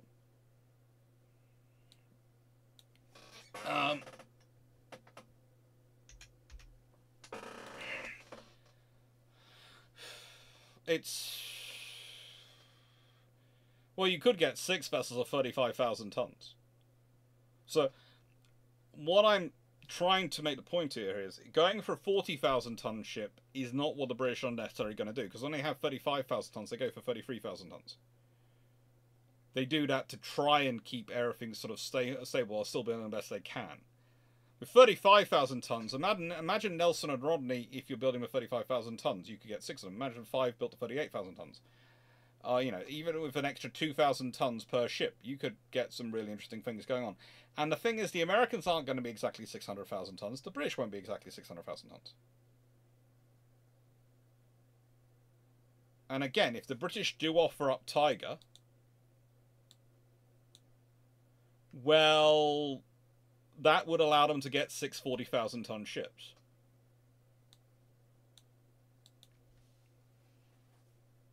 And the British can choose what they choose to offer up to get these ships. The thing is, he wants to complete and will have 6 16-inch gun ships. He wants to build those 5 ships because those are going to guarantee him elections. That's what his faction's pushing for. If they want that, they're going to have to accept what the British want. And the British really want to complete another squadron. So they want at least 5 ships. Is what they'd arguably like.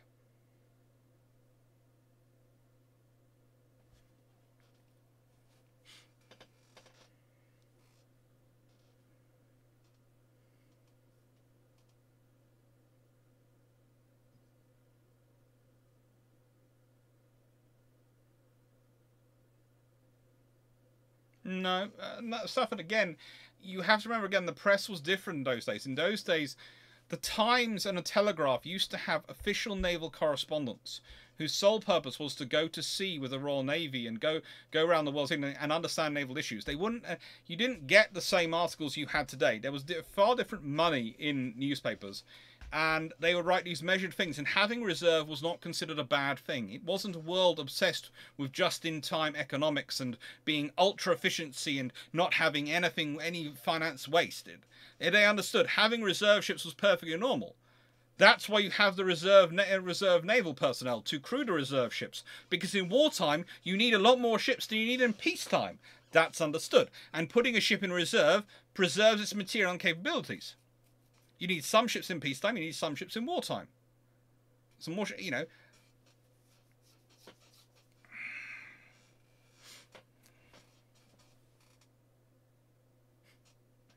It's It's the reality is that there is a very different period of 1920s and 30s than we have today.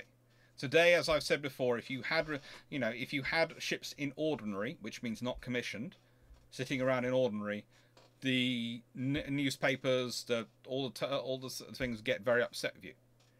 In the 1920s and 30s, it was considered normal. There were quite a lot of ships in ordinary.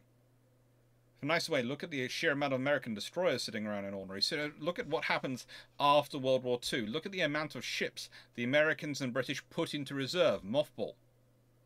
There is no question if that's a sensible idea. Everyone agrees it is. Today it's a dirty word. Today it's terrible. It's verboten. But in the 1920s, 30s, 40s, 50s, 60s, it was sensible.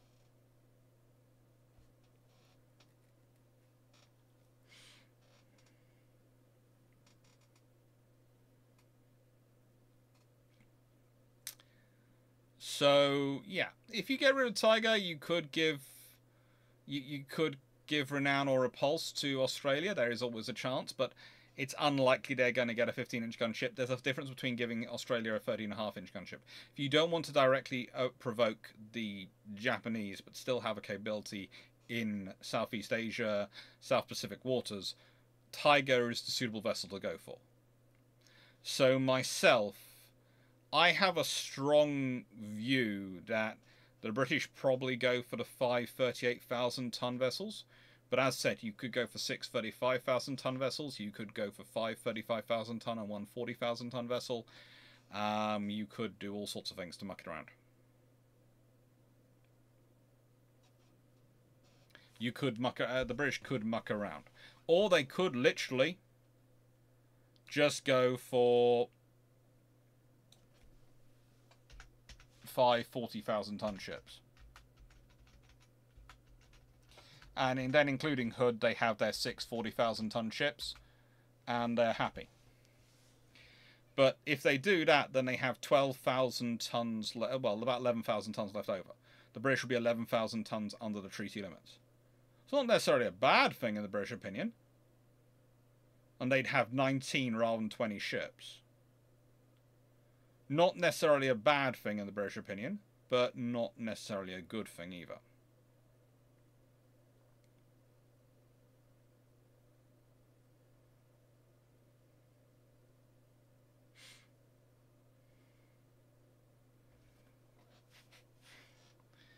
So the thing is, I think the British go for the F.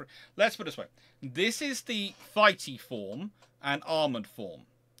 This is the heavier but faster form. So if you want to build something which is the most condensed you can build, but still heavily armoured, you build it in Elrod form. If you want to build it faster, you build it in F3 form. And that's what I think. With extra tonnage, I think they go for a faster, armed with 9 16-inch guns.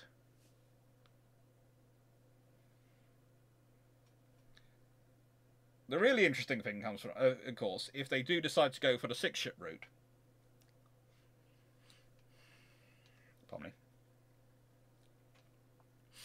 And if they go for, battle cruiser versions, which can go a lot faster, if they go, let's say they build 5 of these ships, sorry,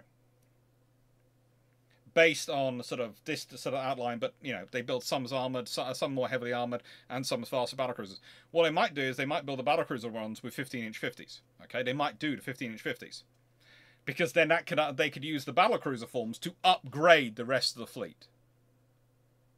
So if they go for 15-inch 50s for the battlecruisers, and they therefore have it could also be a way they get away with it, because if they are building 6 ships and they're technically supposed to be only building 5, and they go, well, shh, don't worry. We're going to get rid of Tiger as well.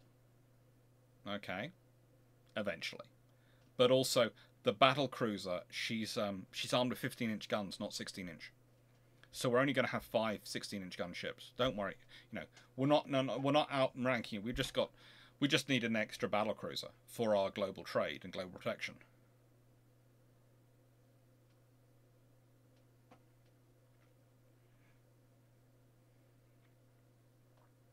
And that then can be an interesting scenario, because then, of course, you have a 15-inch 50 gun in service, and you can start retrofitting to your R's, your Queen Elizabeths, your Hood, your Renowns, Renowns. All of those ships could get the 15-inch 50 upgrade.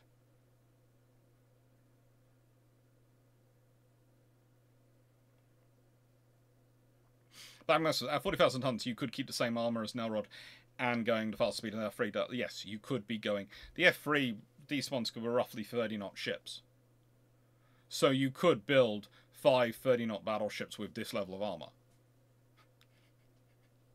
That you could just go straight for that and just go, so, rest of the world, how you feeling? And the rest of the world going, we'd now like to officially cry. You've got 5 of those.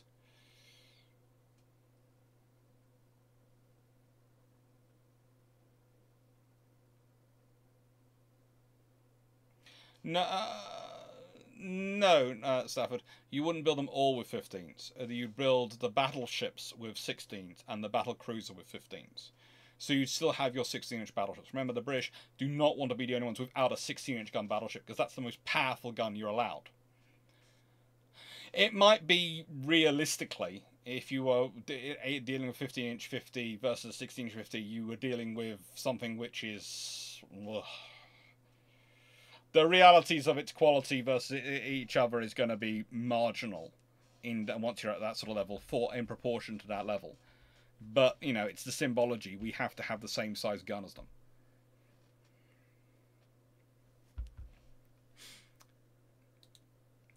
So, likely changes for the aircraft carriers. This is where things get interesting, because, again... So, you'll notice I've doubled the tonnage. When you look at the top, the tonnage has doubled. Why have I doubled the tonnage? Why have I increased the Americans' limit to 10 carriers? Maximum tonnage for a carrier is 27,000 tons. Well, if you look down below, you'll notice that they're allowed to build 4 aircraft carriers, each of total tonnage of no more than 33,000 tons at this point. 4 carriers of 33,000 tons. And none of them are allowed guns bigger than 6 inches. So, the carriers aren't allowed guns bigger than 6 inches, and they aren't allowed to. You aren't allowed to build. You're allowed to build 4, which are big. Which are conversions. Now, at this point, it does become interesting what exactly happens. Again, with the British, with 270,000 tons worth of carriers to be able to build, so theoretically building 10, that's going to be an absolute dream. Yes, you're increasing it for the Japanese as well. They've now got 162,000 tons, which allows them to build 6, theoretically. And the Italians and the French both go up as well. But they're not bigger. They're not allowed guns bigger than 6 inches. Think about it from Think about it from someone who wants cruisers to be built. Do you want carriers to have 8-inch guns if you want to build cruisers? If you want to build cruisers, who is going to justify it? No one. You don't. If you want the cruisers built, you do not want carriers to have 8-inch guns for anyone to try and justify the idea of, we don't need a cruiser to escort these ships, they can escort themselves. That ain't happening.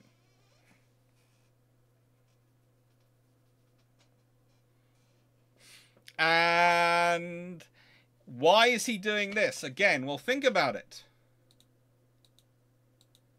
If you go back to what he wants out of the treaty internally, he doesn't want any ships in Virginia, anywhere like that, to be cancelled.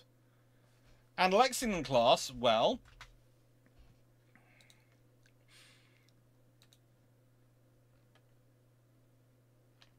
if he goes for those, he's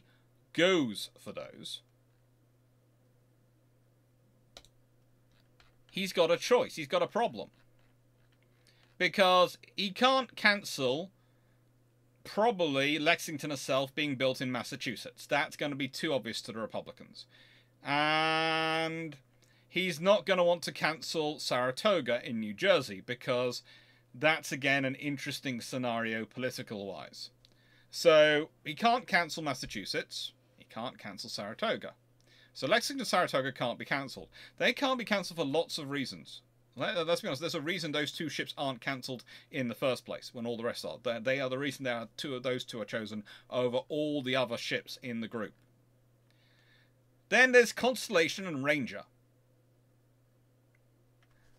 They're being built at Newport, both being built at Newport News Shipbuilding in Virginia. They are both, how do I put this, critical assets for a certain senator. If that senator, his key ally in Virginia, wants them, they're going to get saved. And so this is the scenario you're dealing with now. At this point, the Americans have probably 4 of these coming along. And they will not have 8-inch guns on them. They might have 6-inch guns, which is an interesting thing, because theoretically, you could make a 6-inch gun quite good for AA work, even at this time. But also, the likely thing is they get twin turrets off the Omaha class. And guess what? If Charleston Shipyard is building those turrets and guns, guess who's probably going to get the contract for those 6-inch guns and those turrets?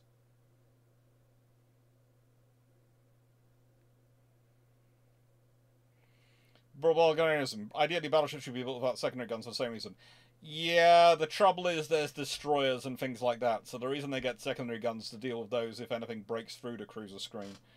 It's not supposed to break through the cruiser screen, but in case it does, you still have them. And the trouble is, battleships are upscreen because of that. So you can't usually get away with guns smaller than 6-inch. You can get away with saying no guns bigger than 6 inches. You can't get away with saying no secondary guns at all. No guns like that. Okay, so essentially what Tillman wants is jobs for the boys. Yes. It's shameless, but look through his career, look what he's done. And the whole thing is going to be he wants more cruisers.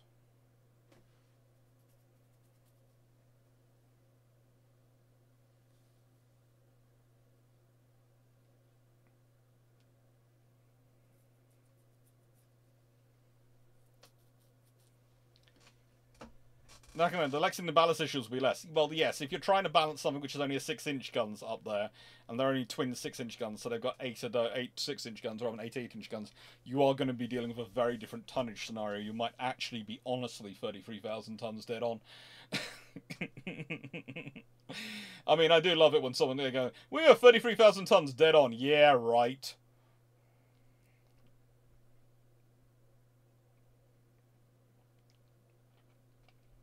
Now, 4 Lexingtons in the world does actually lead to some interesting scenarios. And if we consider the sheer scale and size of that tonnage, you could be dealing with a far bigger carrier force on the US Navy in World War II at the beginning than it had historically.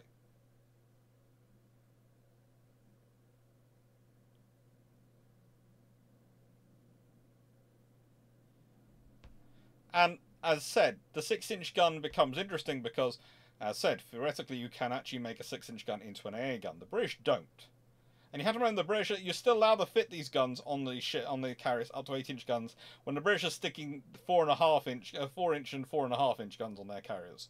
The British do, some of the early ones have casemated 6-inch guns. Very quickly the British get away from it.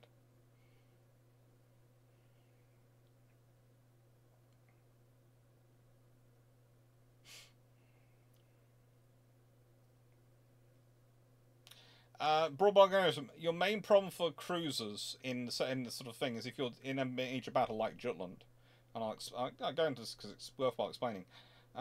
They are big enough to justify battleships using their primary armament, whereas destroyers aren't. So a cruiser could find itself being pummeled by a primary armament of a battleship, whereas it's unlikely a battleship is going to turn its primary armament on a destroyer unless there is nothing else tastier to deal with. There's absolutely nothing else around for it to deal with.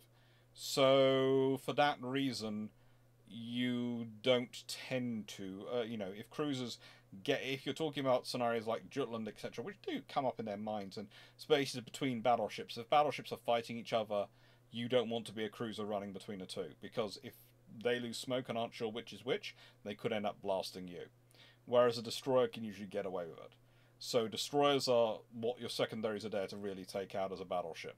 Unless you're solo, in which case cruisers are also there to be taken out. Maximus, with larger carriers, might see some try with twin-engine torpedo bombers to carry larger torpedoes. Well, you have to consider Britain traditionally didn't actually take advantage of this because they were worried about their cumulative tonnage. They didn't take advantage of this because they worried about the cumulative tonnage. Okay? It's 33,000 tons in a 27,000 ton world, in a world where the British needed 6 aircraft carriers minimum. If the British now have a total of being able to build 10 carriers, the British still might not take advantage of the tonnage. Think about that. The British still might not. They might not do the G3s. They might save the tonnage to build carriers later. The results you might see is they still might go with Courageous, Glorious, and Furious, and Eagle and Hermes and Argus, because that's 6 flight decks. And then they build Ark Royal. They don't need to get her out of service, and they might actually build Ark Royal and a sister, and they might then be further along building the Illustrious class and all sorts of things like that. So that's the scenario. Tremont, does Tillman want more cruisers solely because of Charles' Navy Yard builds them, or is there some other reason? It's there are 2 reasons why actually he likes cruisers, and he does support cruisers. One of them is he believes American trade going around the world needs to be properly secured, and he considers the fact that they haven't been building cruisers to be a problem for this. Again, what's he doing this? Well, he wants to be he's trading with the world. He doesn't want to police the world like Britain. He doesn't want to take on that cost. But he wants to trade with the world, and he realizes cruisers are a good way of protecting your trade and making sure it's happening. He's also worried about fleet reconnaissance values, which is why he actually originally supported Lexingtons and was involved in them. And it's another reason why he's going to push for multiple carriers, because if you're going to turn Lexingtons into carriers, if that's what's going to go through, then he's going to want to have at least 4 of those. But most importantly, he supports cruisers because they are the bigger ships which can be built in the Charles Navy Yard, and they can provide ongoing employment. The thing is with destroyers is it peaks and troughs. Destroyers, you need for them, and you're building them, peaks and troughs, because they're small ships which can be relatively quickly built. Whereas cruisers are an ongoing construction program. You would keep building them. So cruisers offer far more stability of employment for a yard than destroyers because they're bigger ships. So there are lots of reasons he supports a cruiser program.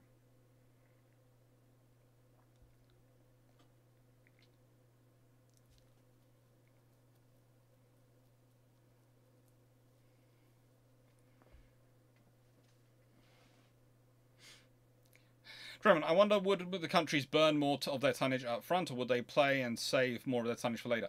I think most of them are going to do a mixture, as they traditionally did. Let's be honest, most countries do not burn their tonnage up front completely, but they do use quite a lot of it. Capital ship tonnage is not something you save for later. The British max out their tonnage, but they keep renewing their tonnage because they have a lot of old ships they can get rid of, so they keep cycling through the older ships. And it's the same with destroyers and sort of at every level. The only interesting area is going to be aircraft carriers.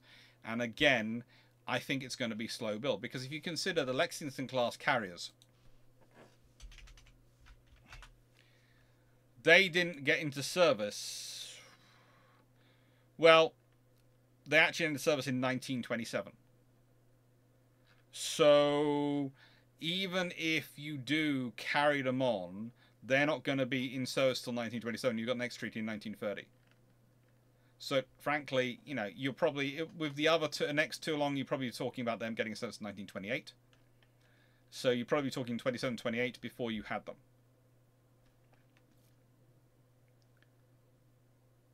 Rob Barganism. So if Charleston had a bigger yard, yes, he'd probably be looking at bigger ships.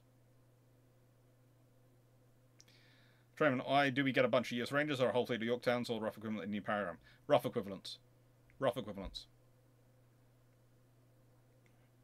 The Japanese might try for twin-engine bombers, but again, what are the Japanese going to convert? Because in this scenario, we've already discussed, they probably get maybe they get both Tosas as battleships. Maybe they get a Tosa and a Nagi, There is all sorts of scenarios what they get, but that's going to be the scenario they're going to have to deal with, and what they use for this is going to reflect what they can use for the carrier conversions. And for the Japanese, if we consider their tonnage, if we go back to this, if the Japanese, with a total of, well, if we read this, Japan gets 162,000 tons. If they go with 4 33,000-ton conversions, that's 132,000 tons of their 162,000 tons used. So that leaves them with only 30,000 tons remaining.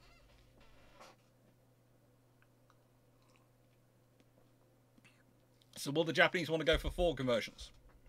Or will they go for 3?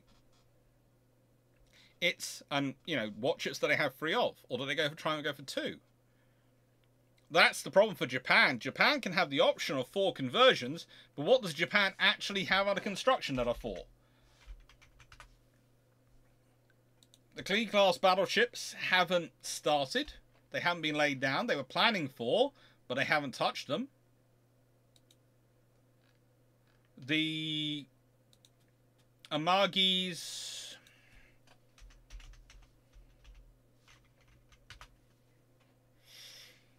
they were planning 4 of them. They were supposed to be bigger and heavier, but let's be honest, what have they actually laid down of those 4? They've sort of got them laid down and sort of starting them, but pretty much they only named Amagi, Akagi, Atago, and Taiko. And let's be honest, Atago and Taiko are not even really properly laid down at this point. You know, they are...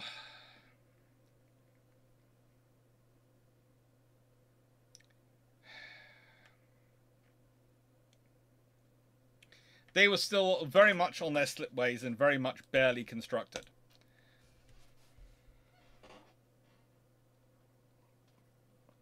And if they go for 4 Amagi's conversions, what happens when there's the earthquake, as there was historically? If they go for the 4 Amagi's, then Amagi gets destroyed by earthquake. Where do they get their 4th ship? Or do they not get a 4th ship? Do they not by that point have a 4th ship? Do they only have 3? As by default.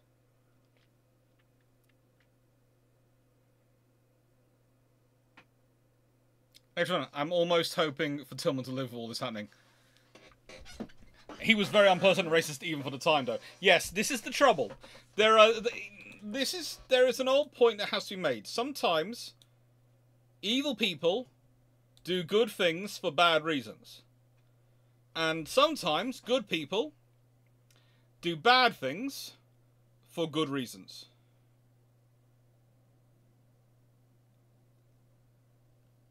It's scary either way. It's not exactly nice. And in this case, Tillman is not doing this out of, well, you can say love America and pride for America and all these things. But mainly he's doing this, he'll be doing this as, if you go back through his entire history with Charles Navy Yard and all the other things, it's all about securing jobs in South Carolina to get his re-election. This is why I say he wins the elections.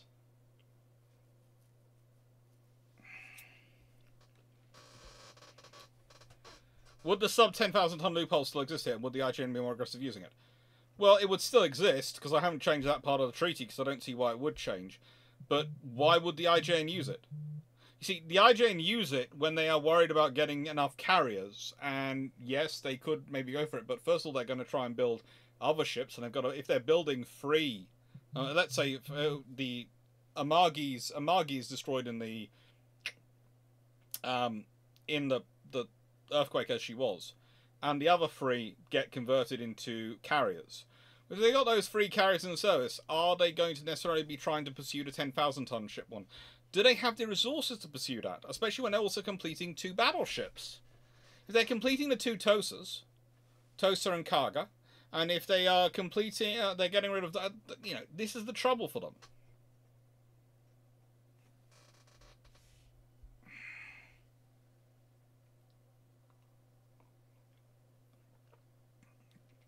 Also, let's be honest, if Tillman is around for longer, he probably handpicks his successor to be just as focused on the things as he was. That's one of the troubles for the Americans in the passing on of their senatorial experience is that the senators had traditionally at this point actually basically picked their successors. And usually they've been former governors. And so they were already well trained in sort of how to run a political operation, etc. and these things. And they groom them, train them, and then they take over from them. And this was not all of them, but it's many of them. Trouble is a whole slew of senators in the 1920s, early 1920s, and 1918 to 1920. I mean, basically mean die, for various reasons. They're getting old, they haven't done it, and so yeah,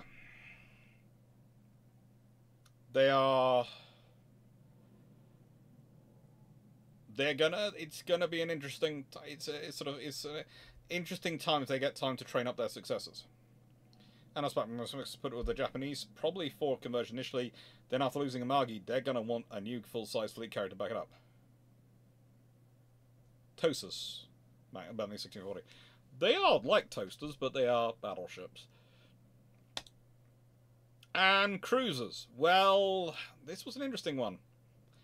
I thought, what's the largest size cruiser that I can fit into Charleston? Probably about 12,000 tons.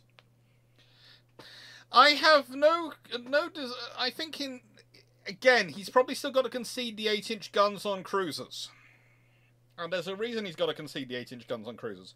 Because all the concessions he makes on getting those cruiser guns, 8-inch guns and all those things, are going to look like concessions to the Republicans, right?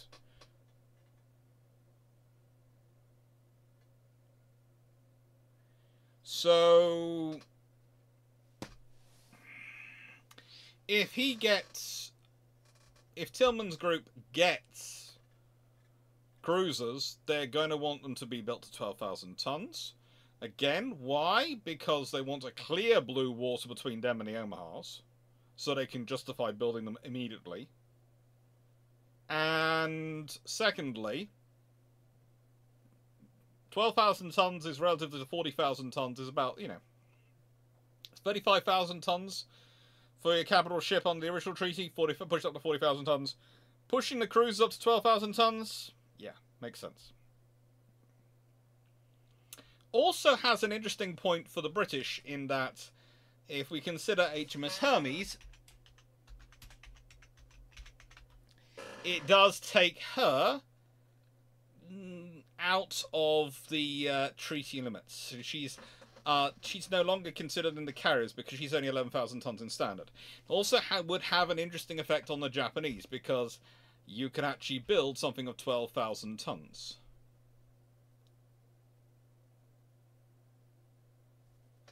And that would pretty much build two slightly more balanced treaty cruisers, but theoretically, if they try to pursue them, it could also lead to cruisers which are just as unbalanced. And I have a feeling the British scenario would almost certainly see, well, if you've got 12,000 tons to play with, if you look at a county class, a little bit longer, a little bit fatter, you could probably make them up to 12 8-inch guns in 4 triple turrets. And again, that's nothing the British aren't considering, so it's a 12-gun county class. With the Pensacola class, as we're already discussing them, let's put them up there. That could be an interesting one. It could again go 12 guns, but let's be honest, the Pensacola class, the criteria for them is they're going to have to be built in the Charleston Yard. So whatever's going to be built is going to be built in the Charleston Yard. So the Charleston Yard is either going to have to be expanded a bit, or it's going to have to, be changed a bit. But yeah, I think you're more likely to see 12-gun 8-inch gun cruiser, 12 8-inch gun cruiser become standard. And the thing is, with 12 8-inch guns as the standard, it's going to be more interesting. It's going to be a lot more interesting. Think about it again from the German perspective in build-up to World War II. If the British have 12 8-inch guns on their cruisers as the standard, and the counties are all wandering around with 12 8-inch guns, what's the prospects for the Deutschland class? When they have 6 11-inch guns versus 8 8-inch guns, they still consider the counties to have an advantage because of their speed advantage. They're able to define the distance of battle and to engage, and they're under strict orders not to engage a British heavy cruiser, especially not full fat counties. It's bad enough facing an HMS Exeter, which is of course a something weird, cut price county, or as I tend to call them, 3/4 the capability. Just the same price. The British government special.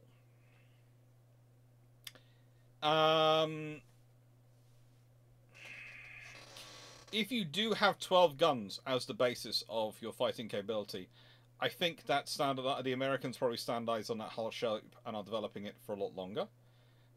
So the American construction could be that much further along. The British will probably standardize on it. But again, go back to things like the Germans, they're going to be in trouble. The Italian heavy cruisers are going to be absolutely gorgeous. The French are going to be in a quandary as to what to do. And the Japanese are going to be claiming they can fit 18 guns on their ship.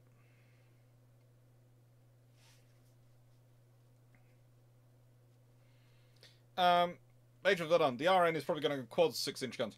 They might go with quads. They might go with five triple turrets. It would be an interesting thing to see what the British would do. Honestly, with their 6-inch guns.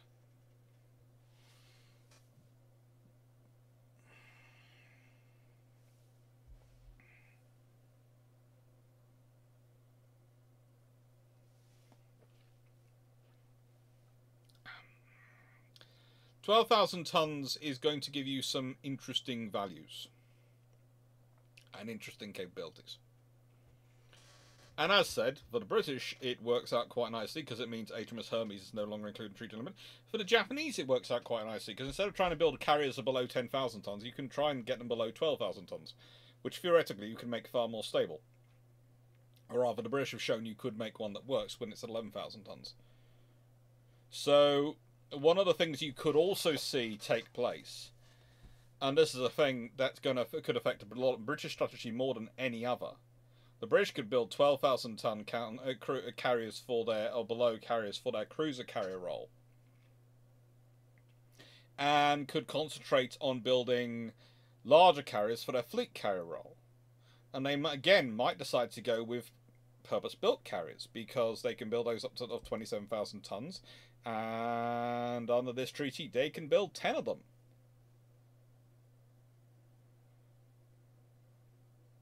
With the Americans, I have no doubt that under this scenario they go for the four ginormous and beautiful Lexington class carriers, and that's going to take up 132,000 tons of 270,000 tons, which is going to leave them with 138,000 tons to build the rest of their carriers. Now, depending on how many they decide they can go, remember they're allowed 27,000 tons as the maximum they can build, but that doesn't get you 5 carriers. 138,000 tons does get you 5 carriers, but that's 3,000 tons left unused. If you take them down to roughly, I think it's 24,000 from memory, working this out, you can get 6 carriers. And if I remember correctly, it's 24,000. That takes 120 plus that is 24. So that's 144. No, it's 23,000, isn't it? 23,000. That gives you 138. Yeah, 23,000 tons. You can get 6 carriers. So the Americans could well go for 6 carriers of that design. And if you think about that,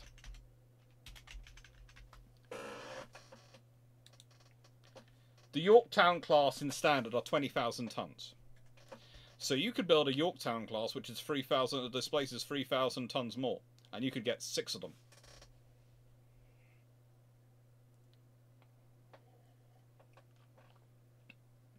And again, my strong suspicion is the Americans, if you've got up to 12,000 tons, and the British are building 12,000 carriers on the 12,000 tons, and the Japanese are building them, the Americans start building them as well.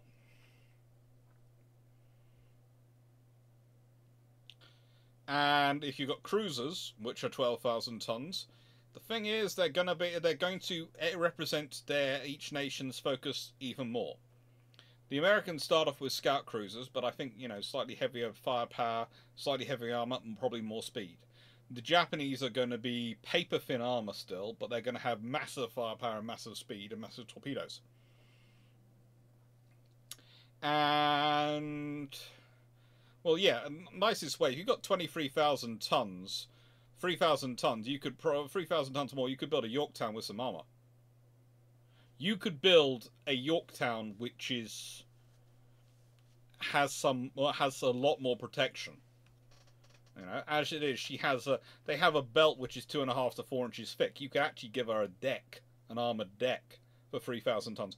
Maybe it's probably not the flight deck, but you could probably build a Yorktown which has an armored deck below the flight deck level.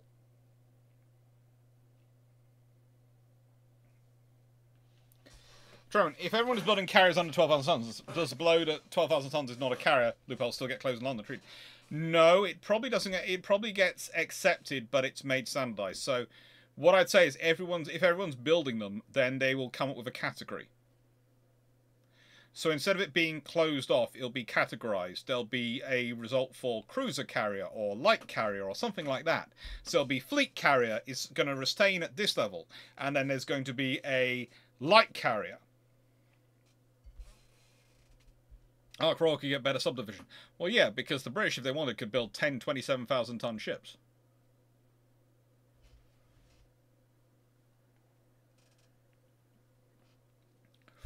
Interestingly enough, Paul, I was thinking through this scenario with the level of construction that could be going on, etc., and things, it could well reduce the worldwide impact of the Wall Street crash.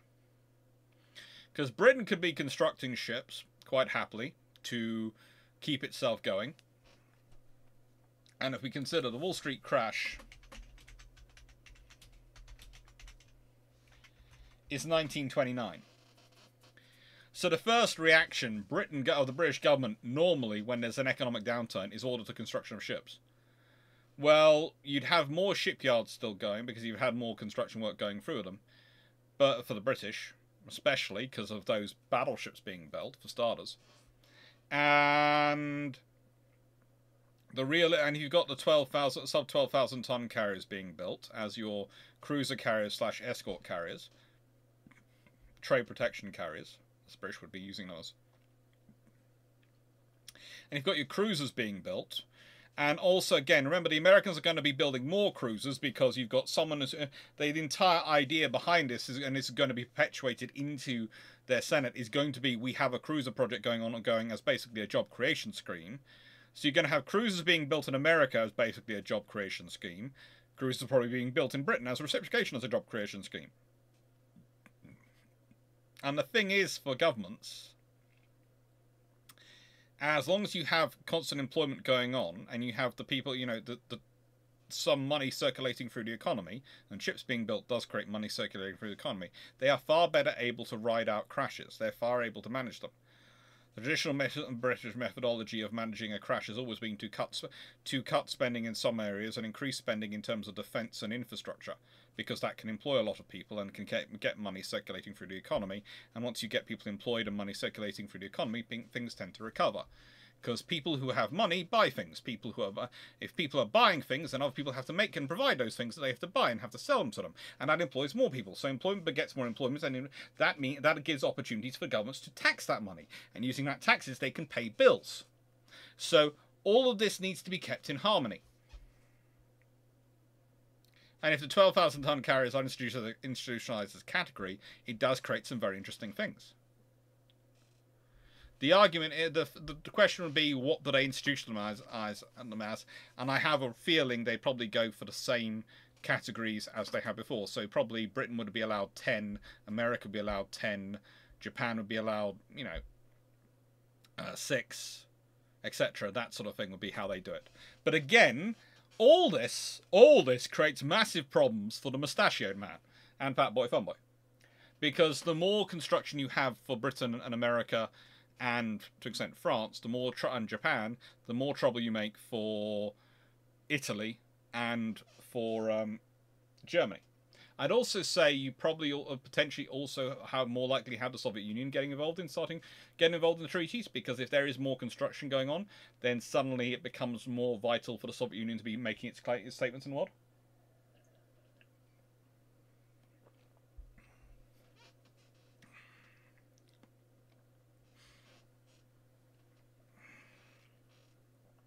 Hey, just funk.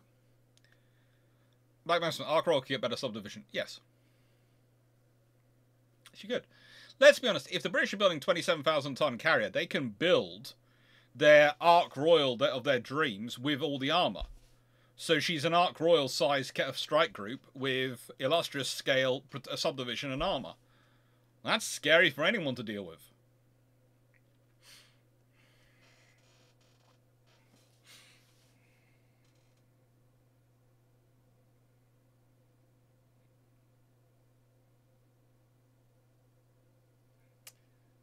Potentially Verdun, potentially Essex's 45,000 ton midways. You're going to build more ships, so you're going to have more yards of experience of building carriers.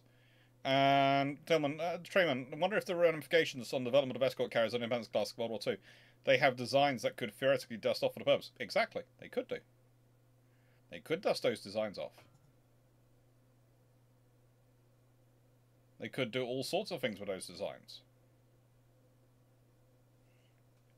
Hello, Geo Guy. It's a thing is also Trayman is the fact that they could actually just continue building those designs, because if the Americans really get into building numbers of them are just sort of building them in the 1930s, when they really get around to building stuff in the 1930s, then when the treaty breaks down in 1936 and no one has cumulative limits anymore, because the only people who sign up to the treaties in 1936 are Britain, France, and America, well, then they can just keep on constructing, and so they can probably build more of them. They already have them in service.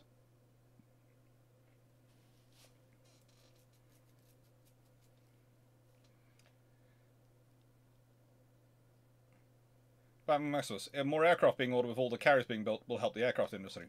Exactly. And probably make the case for the Fleet Air Arm being part of the Navy earlier on in Britain's case.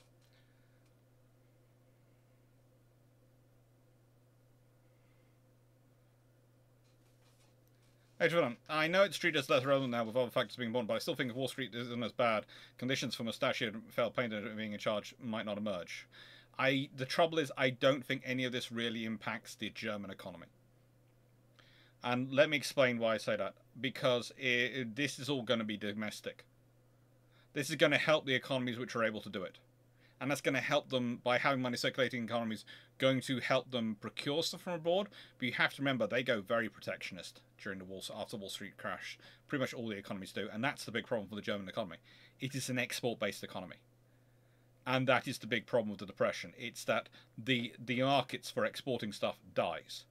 And it dies for two reasons. One, because they have less money, but two, because governments are absolutely doing the best they can to make sure all that money it goes to domestic producers rather than foreign producers.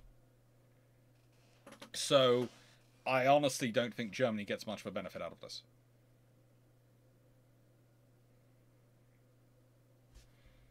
It would have a knock-on effect in doctrine, especially for the British. If you don't have the scenario work out where you have to, because of treaty limitations and cumulative tonnage limitations, diverge your fleet carrier and your strike carrier capability, the British changes very great. It changes most in that they have far larger air groups and armour. The Americans are probably still going to have more aircraft on their carriers, and probably still going to have bigger carriers because they're going to have the full 33,000 ton ones, and same the Japanese. But the British carriers are going to be far, far more dangerous, and things like Taranto, etc., are going to be far worse for the Italians and others involved.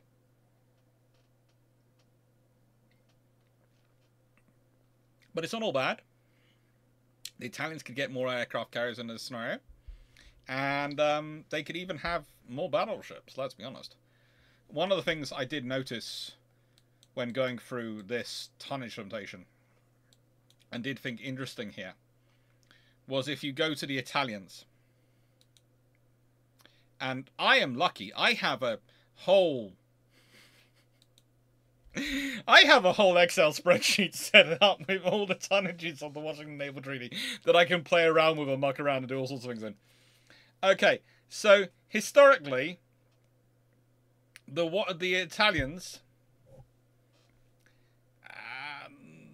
have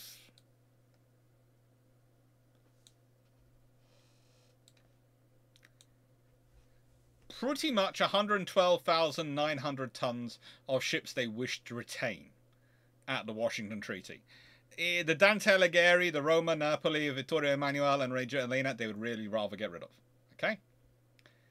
So the thing is, under this treaty, they're able to have 200,000 tons of ship. If I'm not mistaken, and I rarely am on this one, especially at 40,000 tons, the Francisco Caracola class, which had a full load displacement of 34,000 tons, not only could they have completed the 4 ships they had, they could possibly, with their spare, and I do say this as politely as possible, their spare 87,000 tons, have probably got 3 of them through. So you could be talking about an Italian Navy which has the Francisco Caracola, the Mercantio Colonna, and the Cristoforo Colombo all in service in the late 1920s. That's a very happy Italian Regia Marina. It's a very unhappy Marine Nationale. Because it basically, as I've said before, the Navy which wins Italy wins the most out of the Washington Naval Treaty because the French get trapped by them. Well, under this scenario, it just gets worse for the Marine Nationale because their government is still less than likely to actually spend any money on them. Yamato class is going to be ridiculous. Maybe the Yamato class is going to be ridiculous. But also, think about it. If the Japanese have been allowed to complete the TOSAs and have been building big carriers, there is a part of me which thinks that maybe the Japanese do not feel the need to go that far down the street. There's also the fact that for all of them, there's a limit to what their infrastructure can build. The Yamatos are about the biggest the Japanese can actually build. That's about their limit. And that almost bankrupts them. And if you look at their cruiser construction, carrier construction, so much of their construction gets destroyed by it.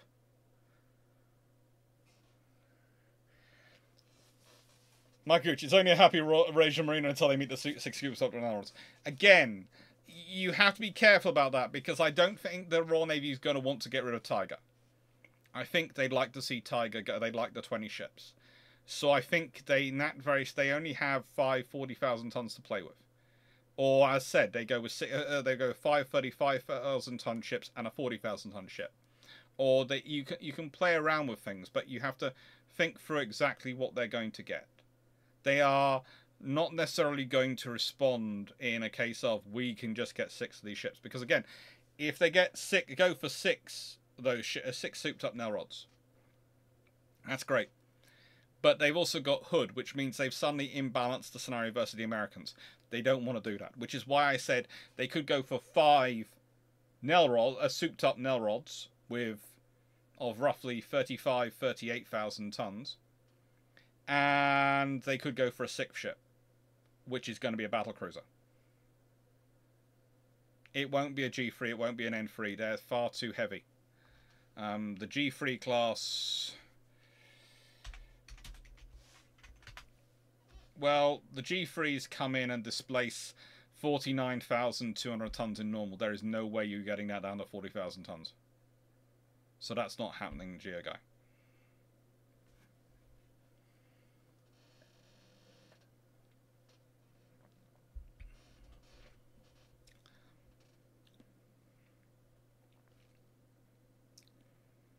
Tillman, and Javan has more plan. The more carriers to play with in the interwar period, they might be made a greater part of Kantai-Kesson in the wearing down of the enemy fleet.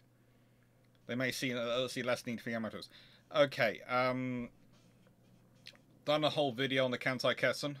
The carriers are a major part of the attrition process and a major part of the decisive battle, but the whole attrition process is supposed to happen before you get to decisive battle. Kantai-Kesson is literally just the decisive battle part of it. It's the end part of a whole strategy. And it's an interesting strategy. They do have it, but it's also the only strategy they can really adopt. Where can I find info on the 4 17,000-ton carriers the Royal Navy wanted?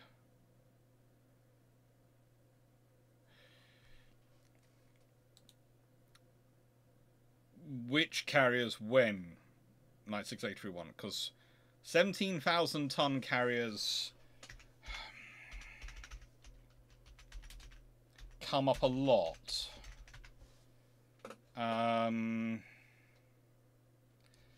But it's not really something the British were actively looking for.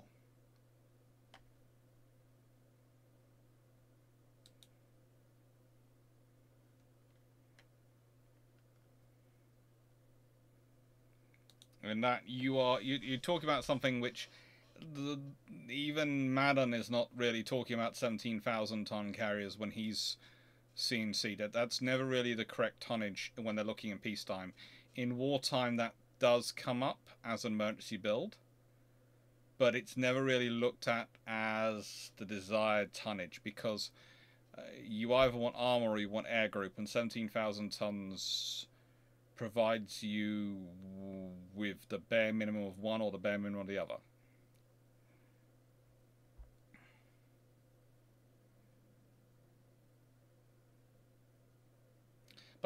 Tiger somehow makes it through World War II, gets preserved. Dr. Clarke and Drac fight about who gets the first during the Australia trip. We don't fight about it, we race.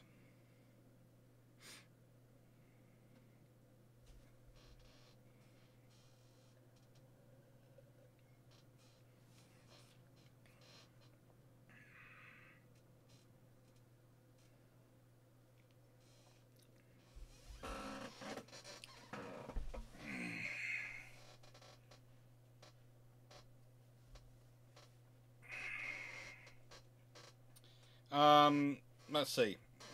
Scharnhorst and Eisenhower are currently crying, though. Yeah, I think, honestly, my scenario I would think is 538,000. The British go for all one class. Don't go for the battlecruiser route and battleship route. Just go for one class. It's 538,000-ton Nelrods. Super Nelrods with F3 design and speed. Probably 28 to 30 knots speed. And, yeah, in the nicest way... That's not going to do anyone any good.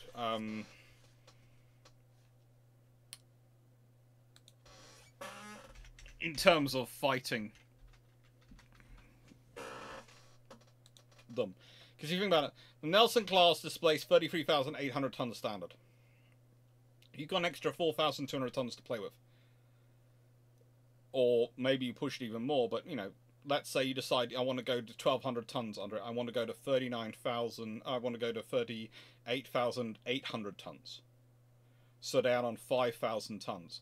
If 5,000 tons, you can as I said, play with those 16-inch guns and have them longer version, because you need the longer hull.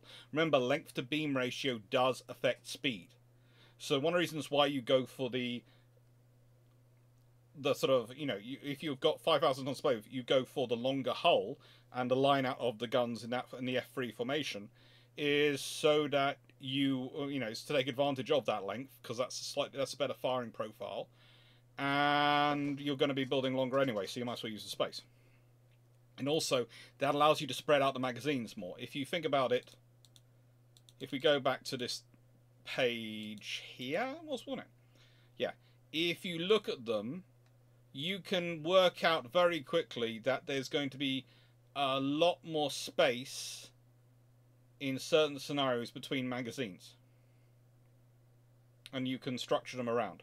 You've also got more space between engines and magazines in terms of boilers in the F3 design than you do in Nelson Rodney design.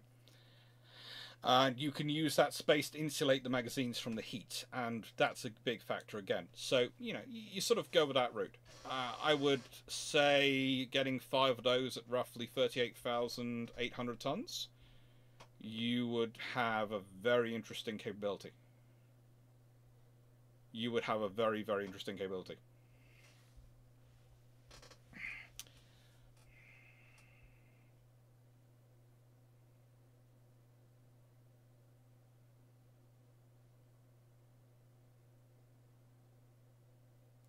Nice to hear, everyone. So they weren't looking at 10,000 ton Hemis. Nice to hear, everyone. Don't take this the wrong way, because I realise I only have a PhD thesis which focused, and a PhD in the naval aviation in the 1920s and 30s, but having read through the naval architecture and the carrier development in that period, you are talking about the mineral design studies, which I know some people do like to focus on, but at no point were they actually planning on building them. And the 17,000 ton carriers, whenever they turn up, are usually the bottom of the option list. This is the bare bones which we don't want. They often have. You can also find designs for maximal carriers of 27,000 tons. And then they start looking at something in the middle for the design profile.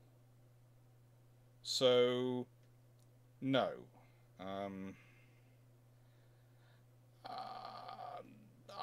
I don't want to get into discussion of books and what other authors have said. I know what other authors have said. I've read them. I know what Roskill says on these things. And I've read Roskill's notes in the Churchill archives. I've also read Roskill's notes about there being a threat of war between Britain and America. And one thing I would say about Captain Stephen Roskill, as good historian as he was, he doesn't understand and never really applies himself to the working of the naval constructors. And he is the official historian because he's trusted, not because he's necessarily the best historian. And the trouble is, some people have taken his word because he's an authority and he is an official historian.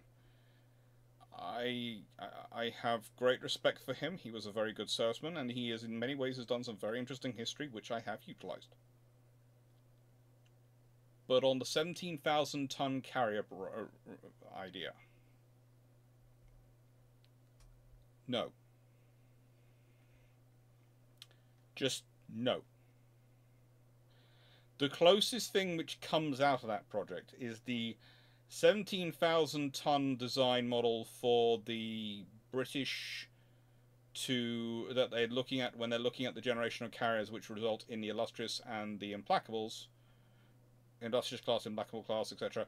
Also is one of the stepping stones which are looked at for Unicorn.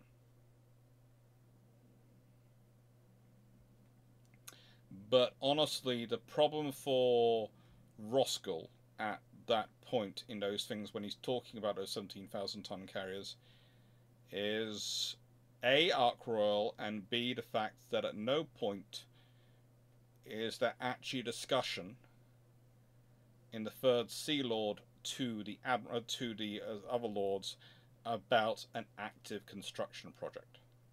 They are all part of the design study process. So in other words, they are worth exactly the paper they are being written on. No more, no less.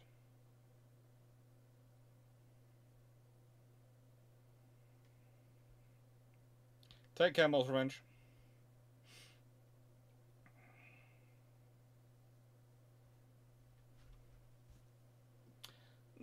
Roskill tended to rely on the people he had a conversation with down the pub. And the trouble is with Roskill, kind of like some of the other sources, is that he reflects the sources he has access to, not the sources who necessarily know what they're talking about. And one of the interesting things I would consider about that is looking through Roskill's list. None of the officers he ever interviewed were Third Sea Lords. He didn't even discuss those things. So I guess I cannot write no.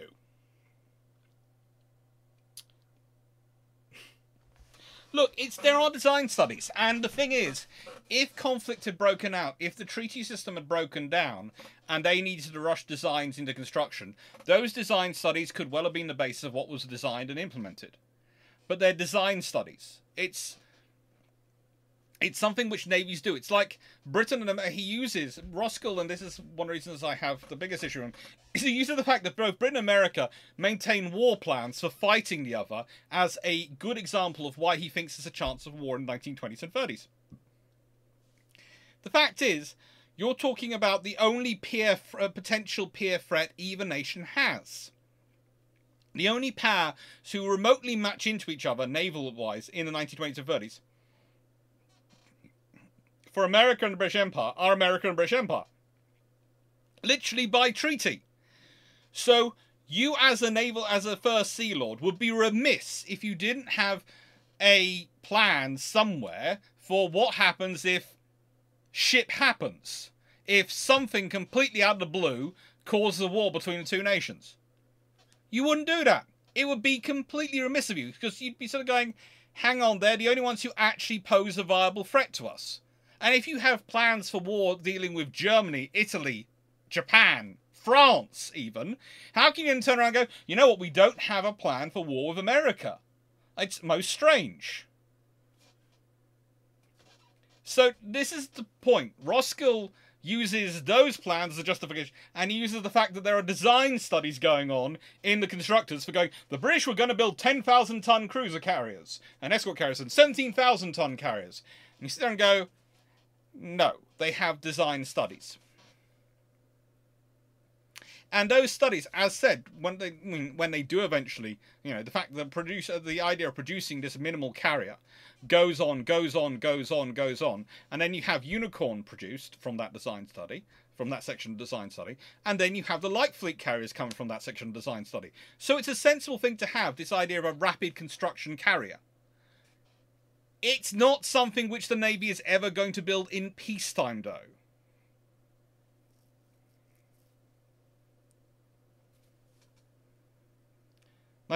Considering that 10,000 to 30,000 are needed for Hermes, how do you get free improved Hermes to 10,000 tons if Hermes couldn't do that?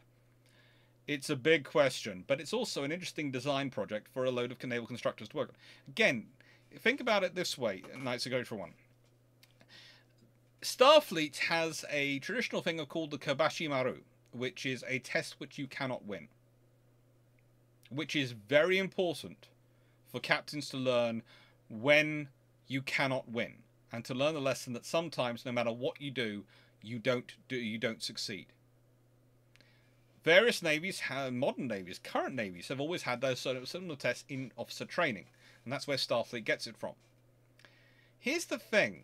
Think about trying to build a better than Hermes on 10,000 tons, and think about how many naval architects, naval constructors, worked on those projects through the 1920s and 30s. Think about how many of them had to try and work out how to do it. And think about what they learnt doing that. This is the point of design studies. This is why you have departments of naval constructors doing those studies. Because that's what they learned from doing.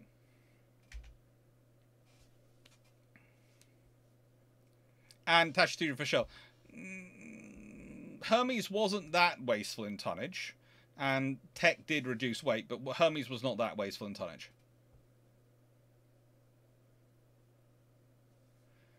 Black Markets, Canada had war plans for the US. Canada even sent army officers on tours of the US. They gave them holidays to go and wander around the United States and see what the roads and everything were like. And the Americans paid for officers to go on tours of Canada. This was during the Depression. It's a great way of picking up, and nicest way. I honestly do declare it wasn't because the Canadian officers would drop off alcohol with their American colleagues down south and wouldn't be searched, you know, as they were traveling south, and the American officers would pick up alcohol while they were in Canada, because remember, this was also the period when America was dry. Unless you reprogram the computer. Well, yes, but, you know, you can't really do that with a design study.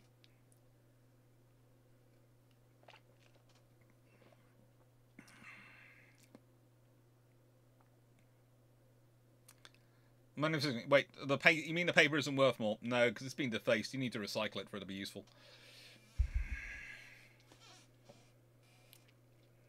So, a bit late getting into the conversation part of it, but yes, this is the open, let's have a chat questions part of it, and sort of things to discuss. I hope you've enjoyed tonight's video. I enjoyed it as a topic. I will warn you, tomorrow's recorded video based on last Thursday's live is roughly 2 hours long.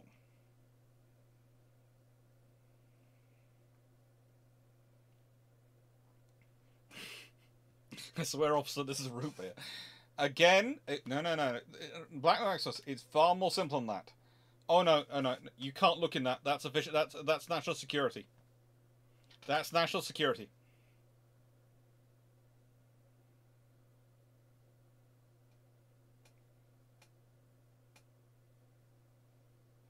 Yeah, you can cut back on the guns, Tashi Vishal.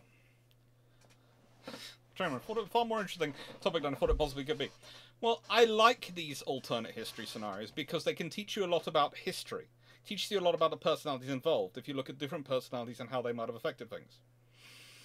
It's one of those scenarios where you can very quickly go running off on one, but I had to basically think through everything and justify everything. That's the first rule of alternate histories when I'm doing them on this channel. I didn't, you notice I avoided getting into what World War II would have been like. And all the 1930 London Treaty. Because they would all been changed, but you honestly can't predict how they would be changed. You can predict how the Washington Treaty would change, and you can predict, based on those changes, what things might happen in those years up to 1930. But, yeah. So the paper's worth more before it was defaced? Yes. Yeah, it's a butterfly effect. That's great. On a good news, in a couple of weeks I'm moving over east, so 3 hours ahead. Finally able to catch these lives without having to wake up at 3 a.m. Glad to hear that.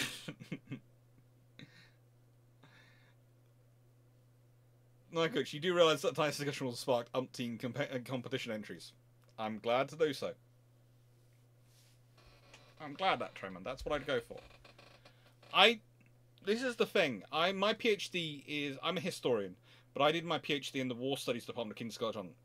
And the thing about doing war studies, which is different from doing a pure history, is you do a lot of alternate history scenarios because you're trying to teach people to study and learn war, the philosophy and practice of war and warfare.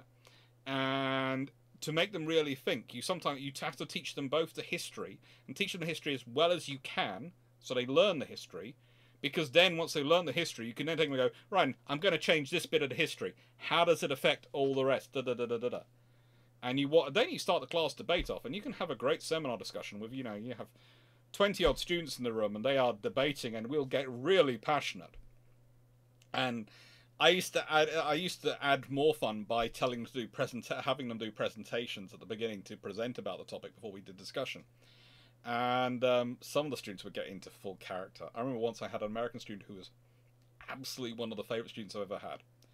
And he literally grew a beard and was smoking brought in a pipe with fake smoke, even though he didn't smoke, and full sort of white southern suit and sort of Panama hat he'd found, not a proper one, and not a sort of really period hat, but it sort of offset everything. And the whole thing was about a debate on the American Civil War and what would have happened if the South had moved not had their capital in Virginia, instead had chosen to set it up in New Orleans, and how that would have changed things. And he presented on that, and it started off a wonderful discussion. But he went absolutely passionate. Unsurprisingly, I did give him a first for that, because he came in and did that presentation. It was an excellent presentation, but he'd gone the extra mile. He literally spent 6 weeks growing a beard, so it would be perfect for it. Oh. Waiting to website. It's today Thursday. No, last night my sister had to go up to an awards ceremony, which some of her students were getting awards. So instead of leaving, she wasn't getting back till really late. Instead of leaving my mum alone in the house late at night and all these things, and having to deal with dogs, both of whom had their worming tablets and flea tablets yesterday, I decided it was better to move the live to Friday night. It seemed more fair than leaving her on her own to deal with two dogs going through worming tablets and flea tablets, which happened to coincide.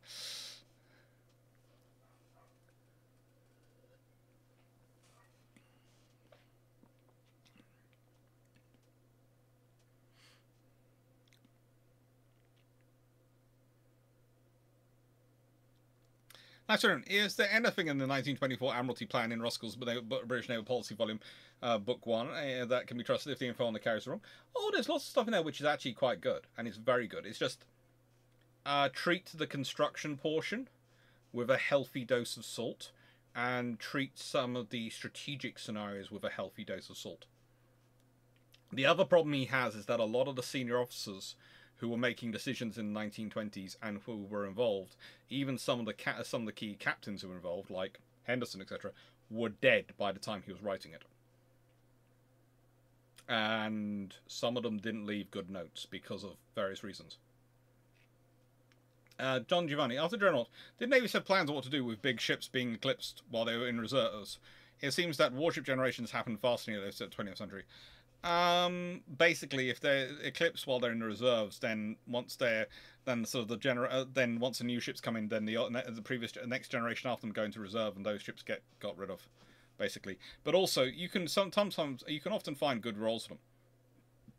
Let's be honest, quite a lot of the old ships, as I've discussed before, a lot of the what I call Royal Sovereign style battleships, the pre-dreadnoughts, the major group of the pre-dreadnoughts, were still being used in World War One for shore bombardment, convoy escort, all sorts of things. So you can still use those older ships. They don't tend to be so outclassed immediately they can't still be used, but it's going to be for a second line role. Ascro, on a more historical note, what would it take to unfrigate the German economy post-War One so they can afford to build carriers early? You'd have to completely change the Versailles Treaty, and you'd also have to stop the British doing everything they can in the Versailles Treaty to absolutely frigate the... How do I put it? Frigate the ship up in terms of the German maritime industrial base. Because basically the entire reason the Germans cannot produce ships which are not overly complex and overly heavy for their overly heavy displacement, etc., because of it, and so inefficient designs, really, despite their supposed scores on when you have those, lovely sort of what are their cards called, baseball cards sort of style things of top trumps card, of ships, and they look so good on them, but they really aren't. Once you start looking at them and start going into below top trumps level, actually looking at their capabilities, is because of the damage the British used the Treaty of Versailles to do. Basically, the French used the Treaty of Versailles to muck up the German economy. The British used the Treaty of Versailles to muck up the German maritime infrastructure and industrial base. And you would have to change that completely. You'd have to have the French not muck up the German economy and the British not muck up their maritime industrial base. And there is basically no chance of you doing that, because that's the entire British war aim. Once war starts. Black Max, what can Germany even do in this scenario? Cry. Oh no, they'll do exactly what they did historically, because they are too silly not to in many ways.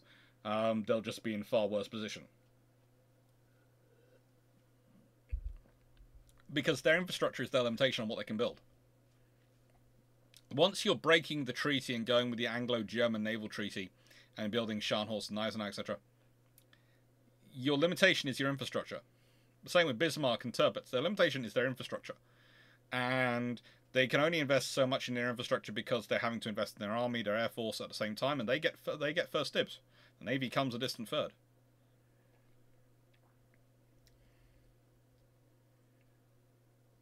Wayne's what?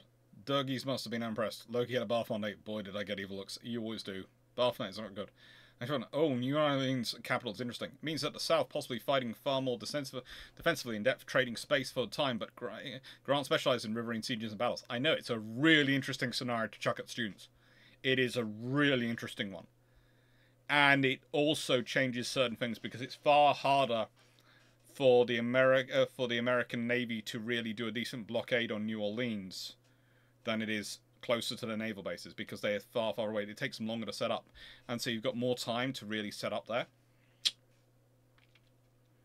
And also it might change some of the... Because if you're based in Virginia, that does have an impact on certain other states and where they go, i.e. California.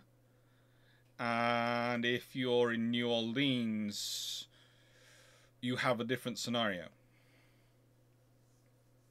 It also means they're going to set up their infrastructure, etc. They're not, instead of setting the infrastructure up in Raleigh in Virginia, they are probably going to be moving it south further, and that gives them far safer. It means that they might not get their infrastructure overrun so quickly.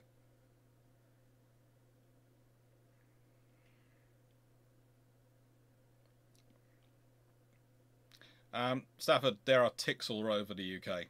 I am well versed in my tick removal tool. Stafford Johnson, what would an RN officer in the 1880s think of the O-class if one was to appear off the bow of HMS Majestic battleship? Woohoo! We want that. Listen, trade protection aircraft is something the British wanted, isn't it? It's something the British had in mind, but also it's a case of the British didn't think you could get a viable one for less than 10,000 tons. They keep doing those studies, but they can't think you can get one for viable 10,000 tons. So whilst for less than 10,000 tons built to military construction, you have to remember the escort carriers that are built in World War II are not built to military construction standards. They are something you can get away with building in wartime, when the urgency requirement is to build as rapidly as you can. But you can't get away with building in peacetime because you're basically building a freighter hull with a flight deck on top. So that's the trouble for the Royal Navy and for most navies in peacetime, is that you can't get away with building that sort of vessel in peacetime, but you need it in wartime. And that's the problem with 10,000 words. I mean, 10,000 tons.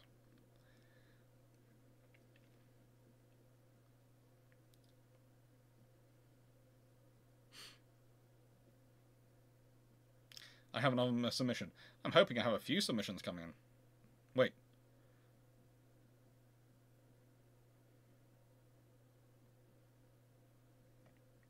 Dodgerman, German Army and Air Force have the advantage of training in the Soviet Union during the interwar years. They had the advantage of training all over the place in the interwar years.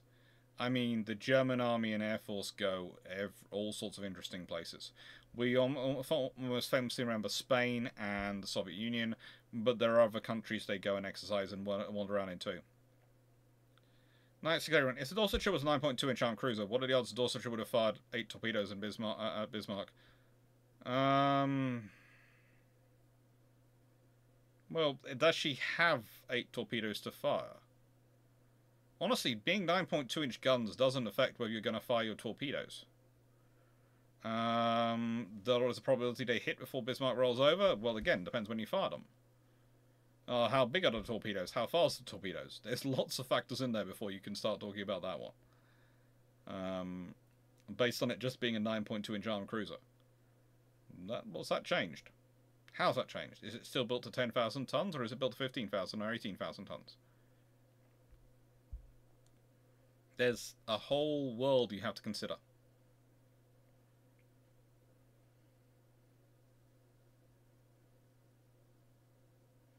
In the UK, we tend to just go with the tick removal system, and we do have other things we can apply, but, you know, we have good vets down in Cornwall.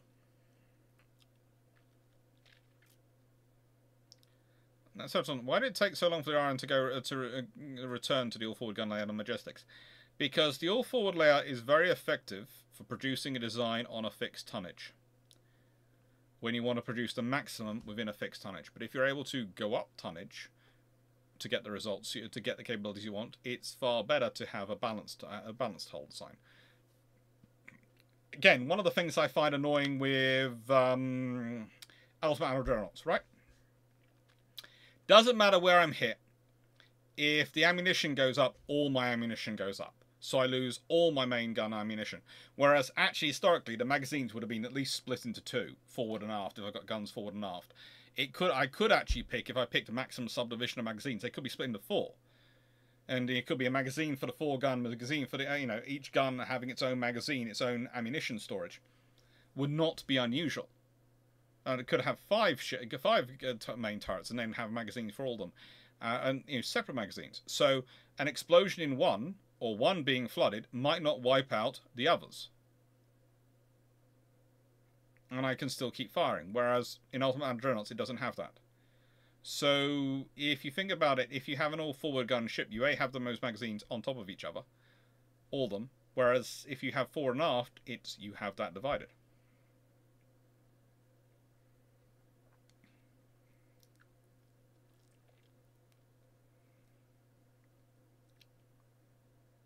If the Soviets are included in the London naval treaties in this scenario, how will it affect things in the Baltic and Black Sea? Who knows? That depends on where the Soviets come into. And you're forgetting the more interesting thing is Japan, which of course doesn't trust the Soviets even more. And there are all sorts of problems with that. America and Britain trusting the Soviets. So does the Soviet Union come in as the equal of France and Italy? But the Soviet Union wouldn't want to accept that. They'd want to be the equal of Japan. Well, Japan won't accept that. Do you end up needing to change the entire ratios? Adding in the Soviet Union causes a huge spanner in the works. Because where does the Soviet Union sit? Is Japan going to allow themselves to be equal strength to the Soviet Union? Yes, it does mean the Japanese will still be stronger than them, but because the Soviet Union will have to spread their fleet out in the Black Sea, the Pacific, and the Northern Fleet. But Japan doesn't like the idea of being the same strength as the Soviet Union because they fought a war against them and they're fighting others against them. So this is, the Soviet Union wants to be the same strength as Japan when they have to divide their navy between 4 fleets. This is an entire nightmare scenario. And it's, again, did they accept the same strength as Japan? Well, Japan will want to be the same strength as the Soviet Union, but the Soviet Union might not accept the same strength in terms of numbers as Japan's accepted. So it just blows up. That causes a whole sorts of fumble on the naval treaty. Take care, Anga. Look after the catty. That's a great. My fluffy princess cat gets a monthly drop-on flea worm treatment. Hates everyone for 3 days after. Better than the tablet-based ones, though. Trying to give a pill to a cat is a nightmare. See, with my dogs, all I do is wrap the pills in ham and cheese. I know it's not necessarily the best idea, but it works. Okay, to eat it. And just go, chuck it up there, and it's gone. And they go, oh, did I have my pill? Yeah, but you had ham and cheese, so you're happy.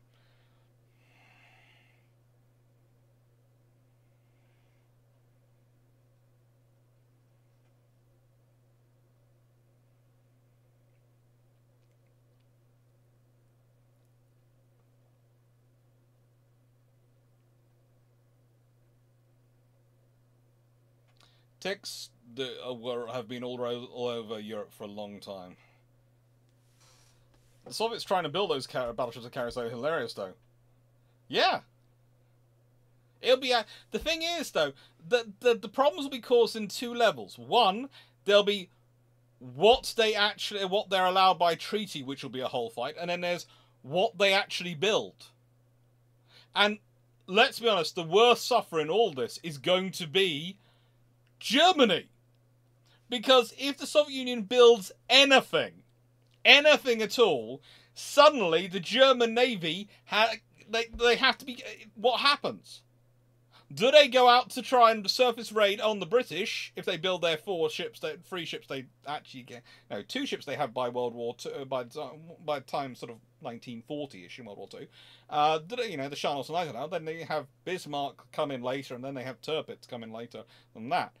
In the nicest way, and by that point, one of those Bismarck's pretty much sunk, been sunk by the time Tirpitz is available, and Eisenhower is in massive maintenance, massive refit going on, trying to upgrade to 15-inch guns and all sorts of things.